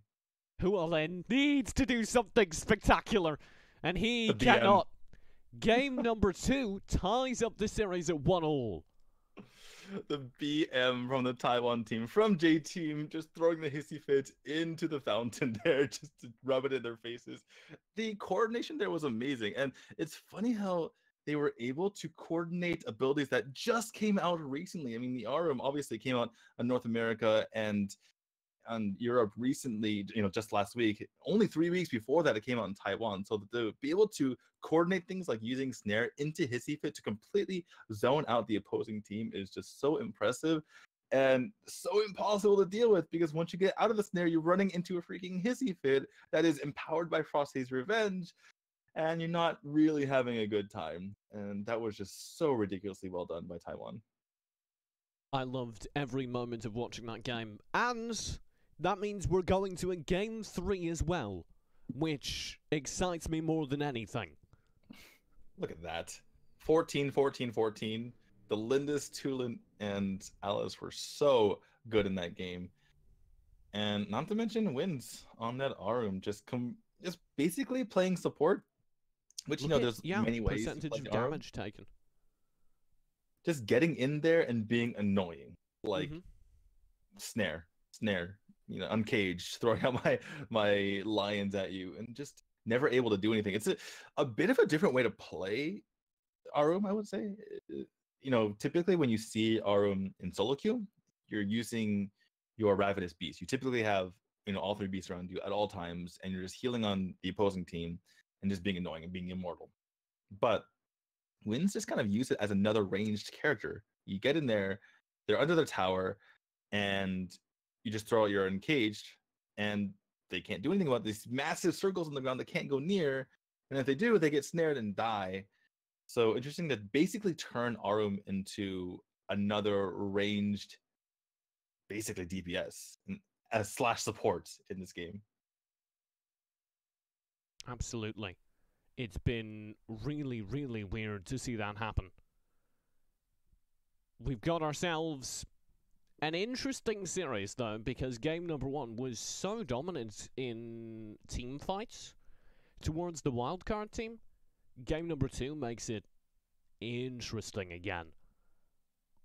I think the drafting was super interesting as well, because you saw in game one that I thought that Taiwan had the better draft, but as it turns out, the wildcard had a strategy to completely shut down the Arum and the Superman. And it worked out in their favor in the end, finally, when Team E was able to get those resurrects. But it was a pretty close game throughout. Then, second game draft, the surprise Lindis Alice at the very end, and wildcard's like, oh, that's bad for us. Yeah. And the kind of the panic tell, Max pick. You could tell the second that Alice came through, they were thinking for a while. And to be fair, the Max was a reasonable counter pick. Not really a counter pick, but it's as best as you could do. Response pack. Right. But you could tell that they really didn't know what to do with him. They're like, in theory, this goes well, but we haven't practiced this comp 1,000 times before. At least, not as much as you've seen Lindis and Alice paired together. So, yeah, I mean, you're always going to have that advantage, especially if you're playing a team that is a wildcard team that isn't used to playing together. J-Team has the advantage of playing as a unit for an entire regular season. That's why they're the primary team. That's why they're Chinese Taipei.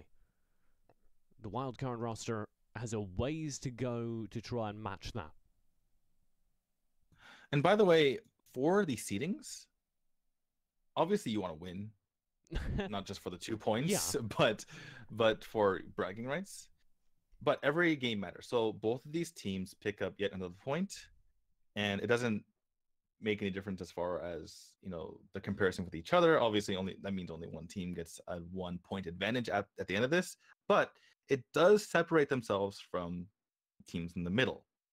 Speaking of like Korea or the Thailand wildcard, Vietnam, Europe, those are your 5 through 8 teams at the moment.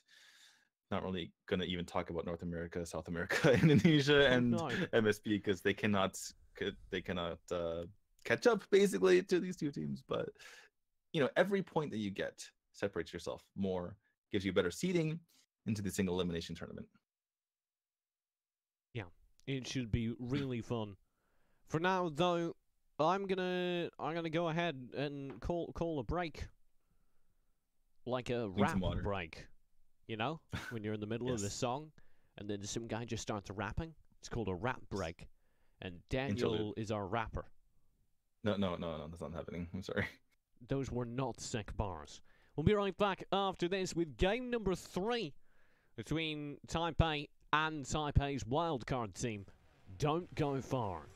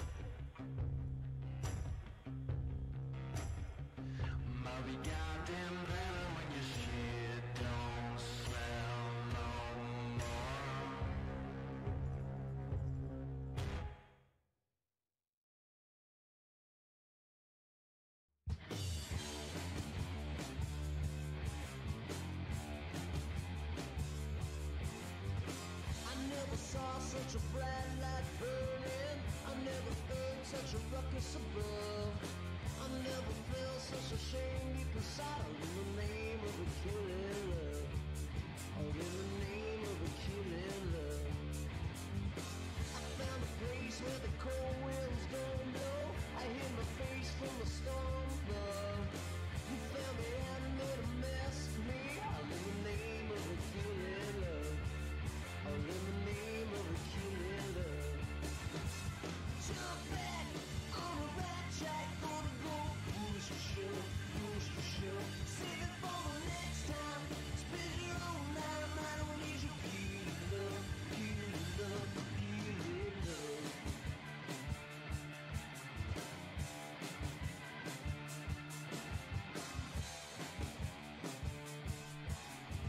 Gentlemen and ladies, do that backwards to fake people out. We're back. It's the unofficial broadcast of the AWC Boot Camp Spectacular. My name's still TJ, still joined by D2. We are into game number 3 between both Taiwan teams. Chinese Taipei's official team over on the right took game number 2. The first official, I suppose, is the wrong word. The first game went to the wildcard roster for the same region.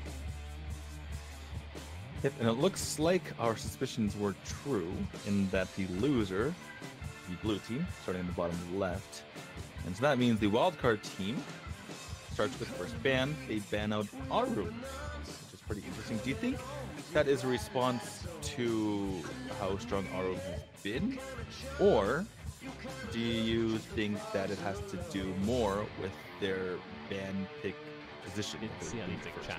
Sorry. Yes, I think it's directly in response to how strong Arum has been.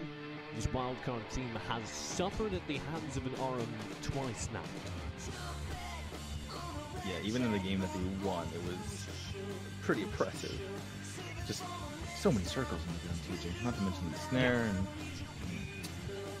I wouldn't be surprised at all if Arum was now one of the bans, because she's that strong, and you can see because there was a focus on banning her, different characters got through. Teamy is now on the board, Wonder Woman is now on the board, Max is now on the board. You don't always see those characters make it through a banning phase.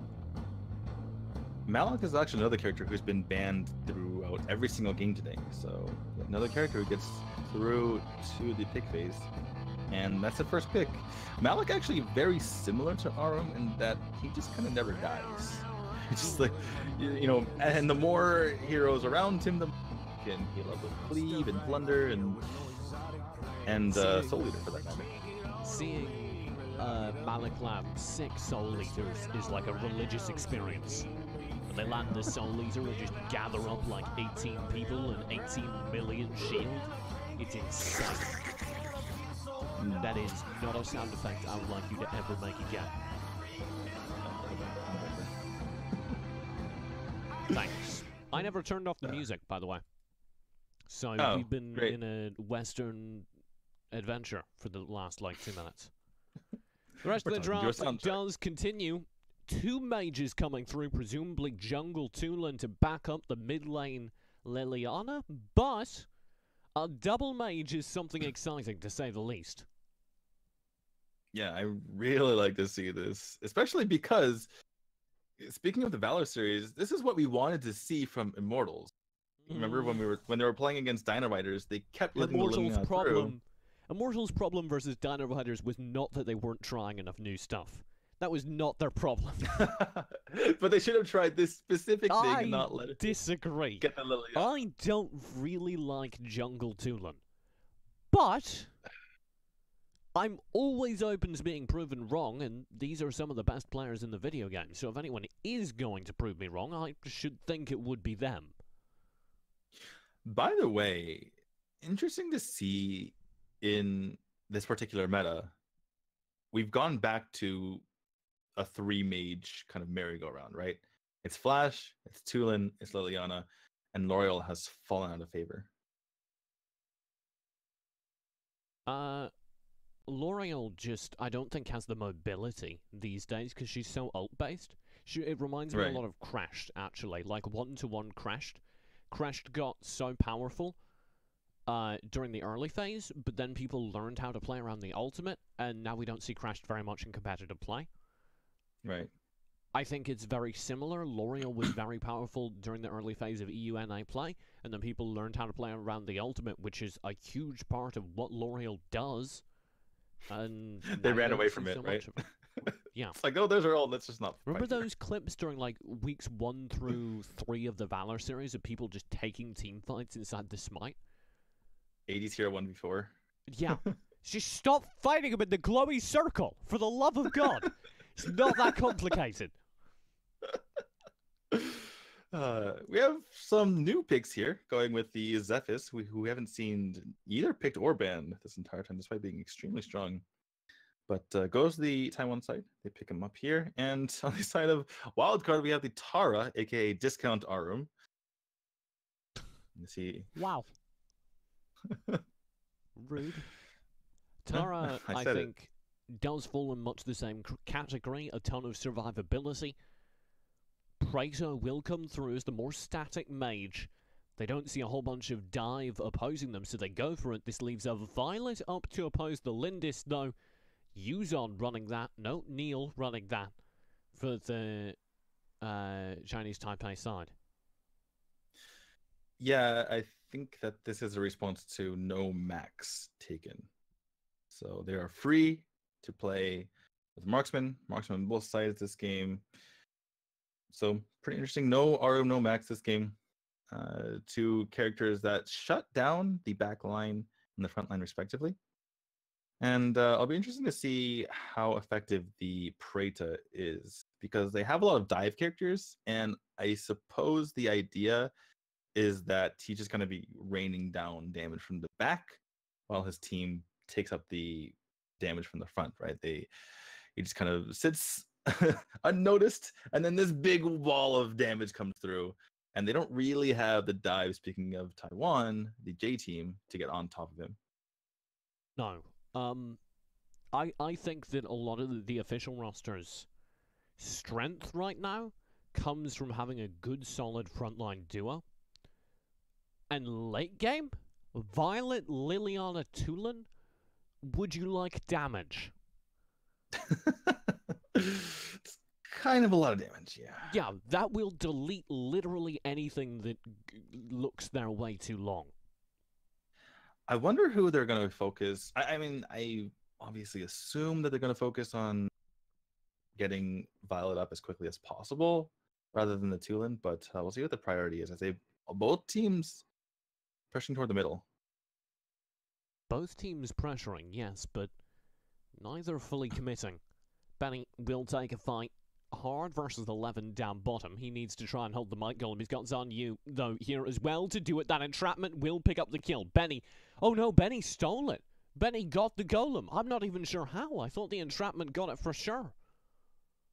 Yeah, sorry, I didn't catch that either. I was looking at wins. A lot of damage from Linda's ability and the the cleave from 11 as well. So I was looking at that and thinking, oh, they got to get out of here. But somehow, I guess Benny was able to take that. Typically, he just can steal it with his putty boots.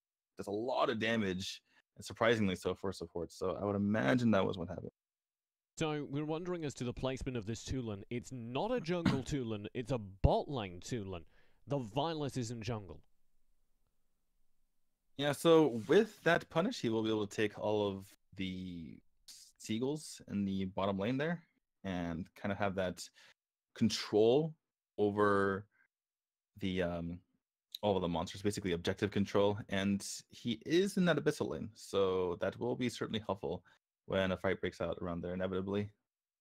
Double mage, one marksman though, that's a lot of squishies. Early game ganks, particularly before the marksmen and mages have all of their utility up, will be a threat. And that does appear to be what's being set up towards the bot lane. Right, and we have a little bit of skirmish here between, it looks like, Teamy and Alice. I guess no one's going to die from that thing. But yeah, I think that's the reason why the wildcard team went for the Zeph, is because Iluba wasn't available to really dive on the back of them. Yeah, damage coming out from there. But can Benny steal it once more? Oh, he did! Benny steals the golem again! With an auto attack! With his auto attack, the Pooty Poots was too early. He still finds the value. This Abyssal Dragon will be next on the chopping block for the official Chinese Taipei roster.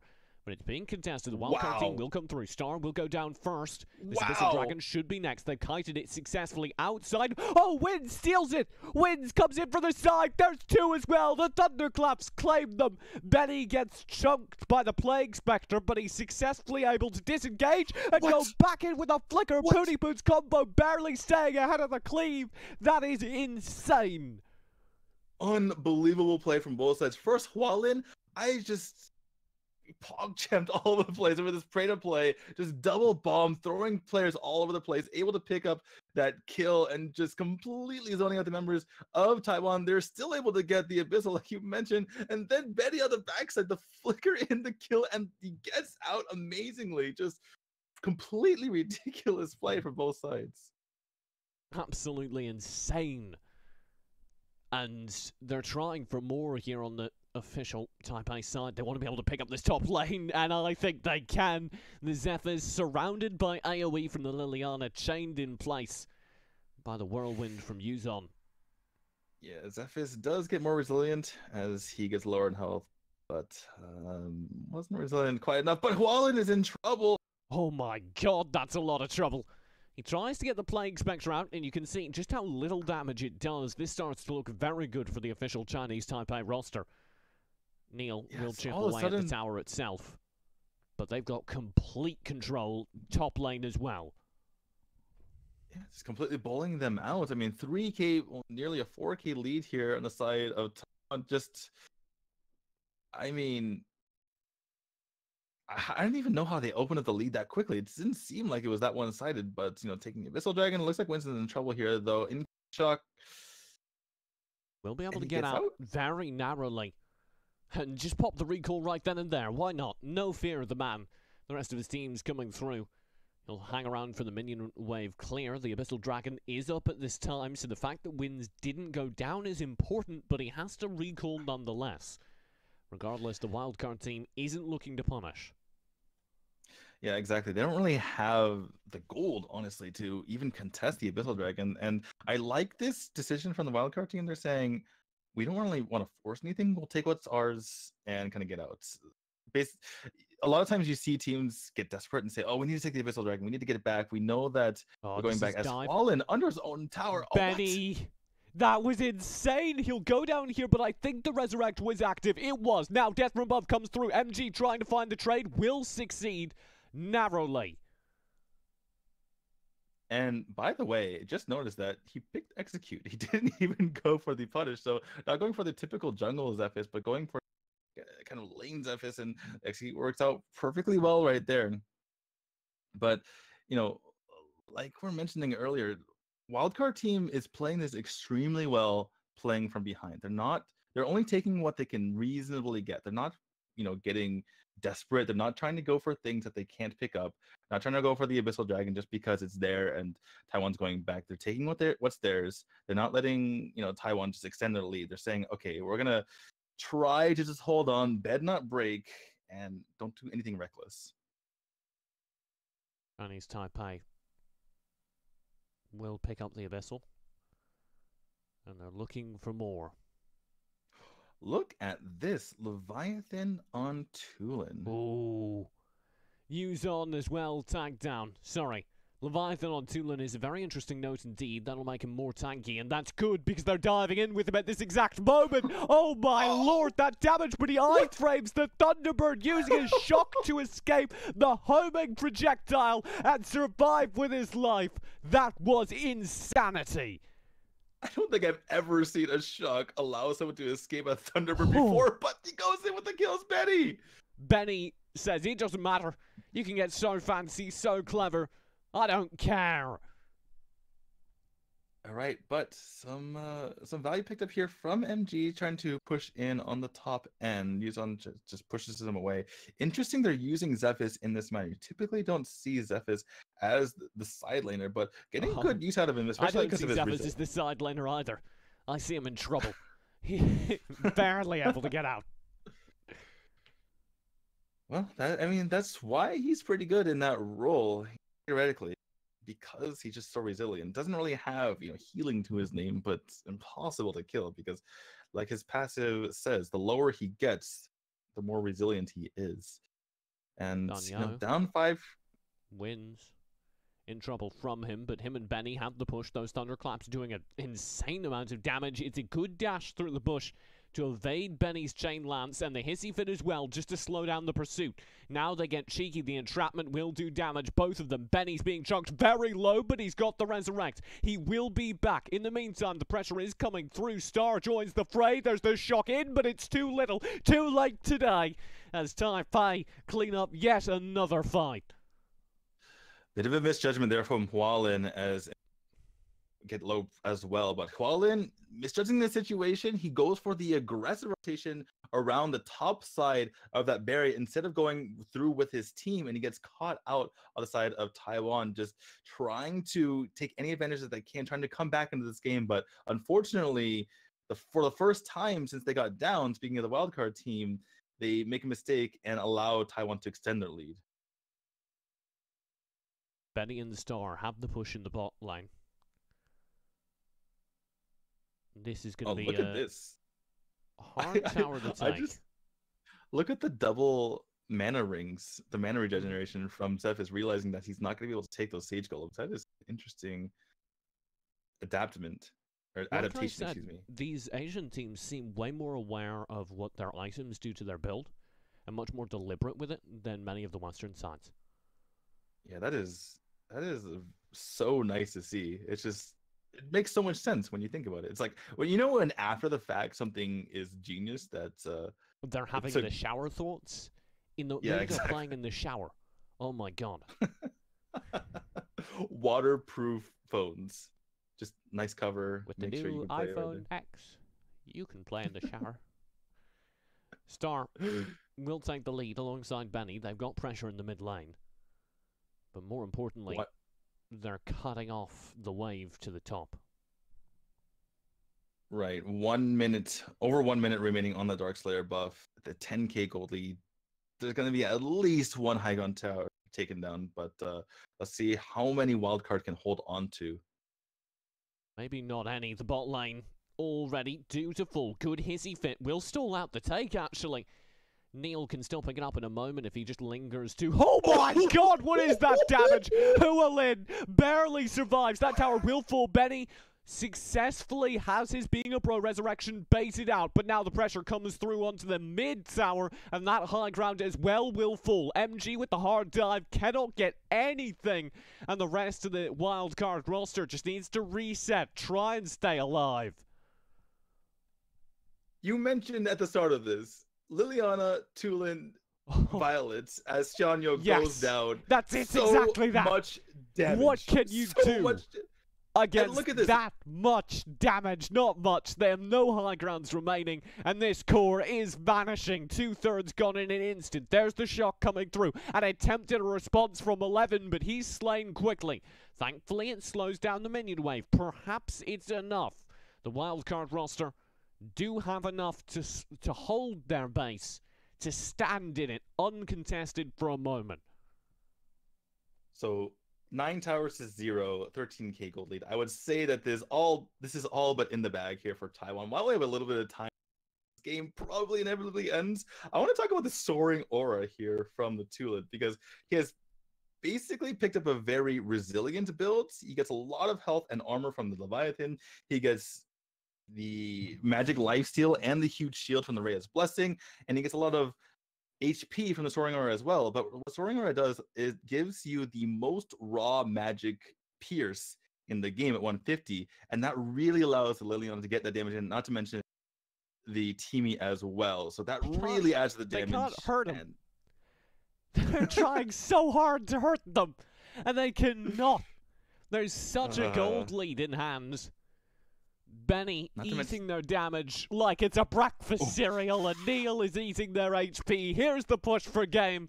Whirlwind taking the lead, and the official Taipei roster takes game number 3. So well played there from the official Taiwan team, from J Team, who was the champions of Taiwan. And wow, we're very well played. Like we mentioned, and such an interesting draft. They go for Liliana and Tulin right off the bat. Go for the Violet as well. Just, you would think it's so flimsy and also so reliant on all of their members getting to that point where they're farmed up. But they say, you know what? We're going to stick Tulin in the Abyssal lane by himself. That's the lane. Get him Leviathan so he can be one of the frontliners. Strangely enough, getting there, be a brawler, be a fighter, and just insane innovation. And it works out perfectly. It was very fun to watch. Do you have any idea what our next matchup's going to be?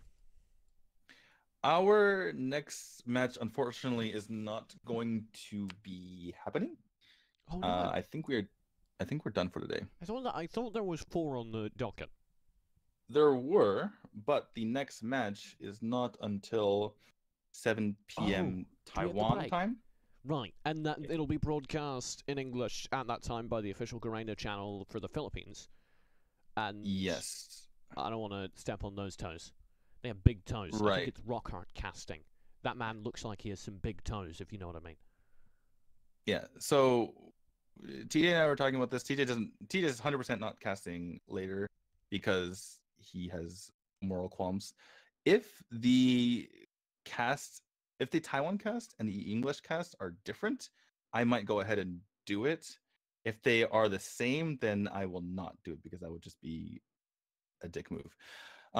But if you are interested, if you want to go watch, go onto YouTube and type in Arena of Valor, search for the Malaysia, Singapore, Philippines channel. If you want to search for all the different channels to see what games are broadcasting, I would suggest going or looking for the Taiwan Arena of Valor. And let me just put in the chat the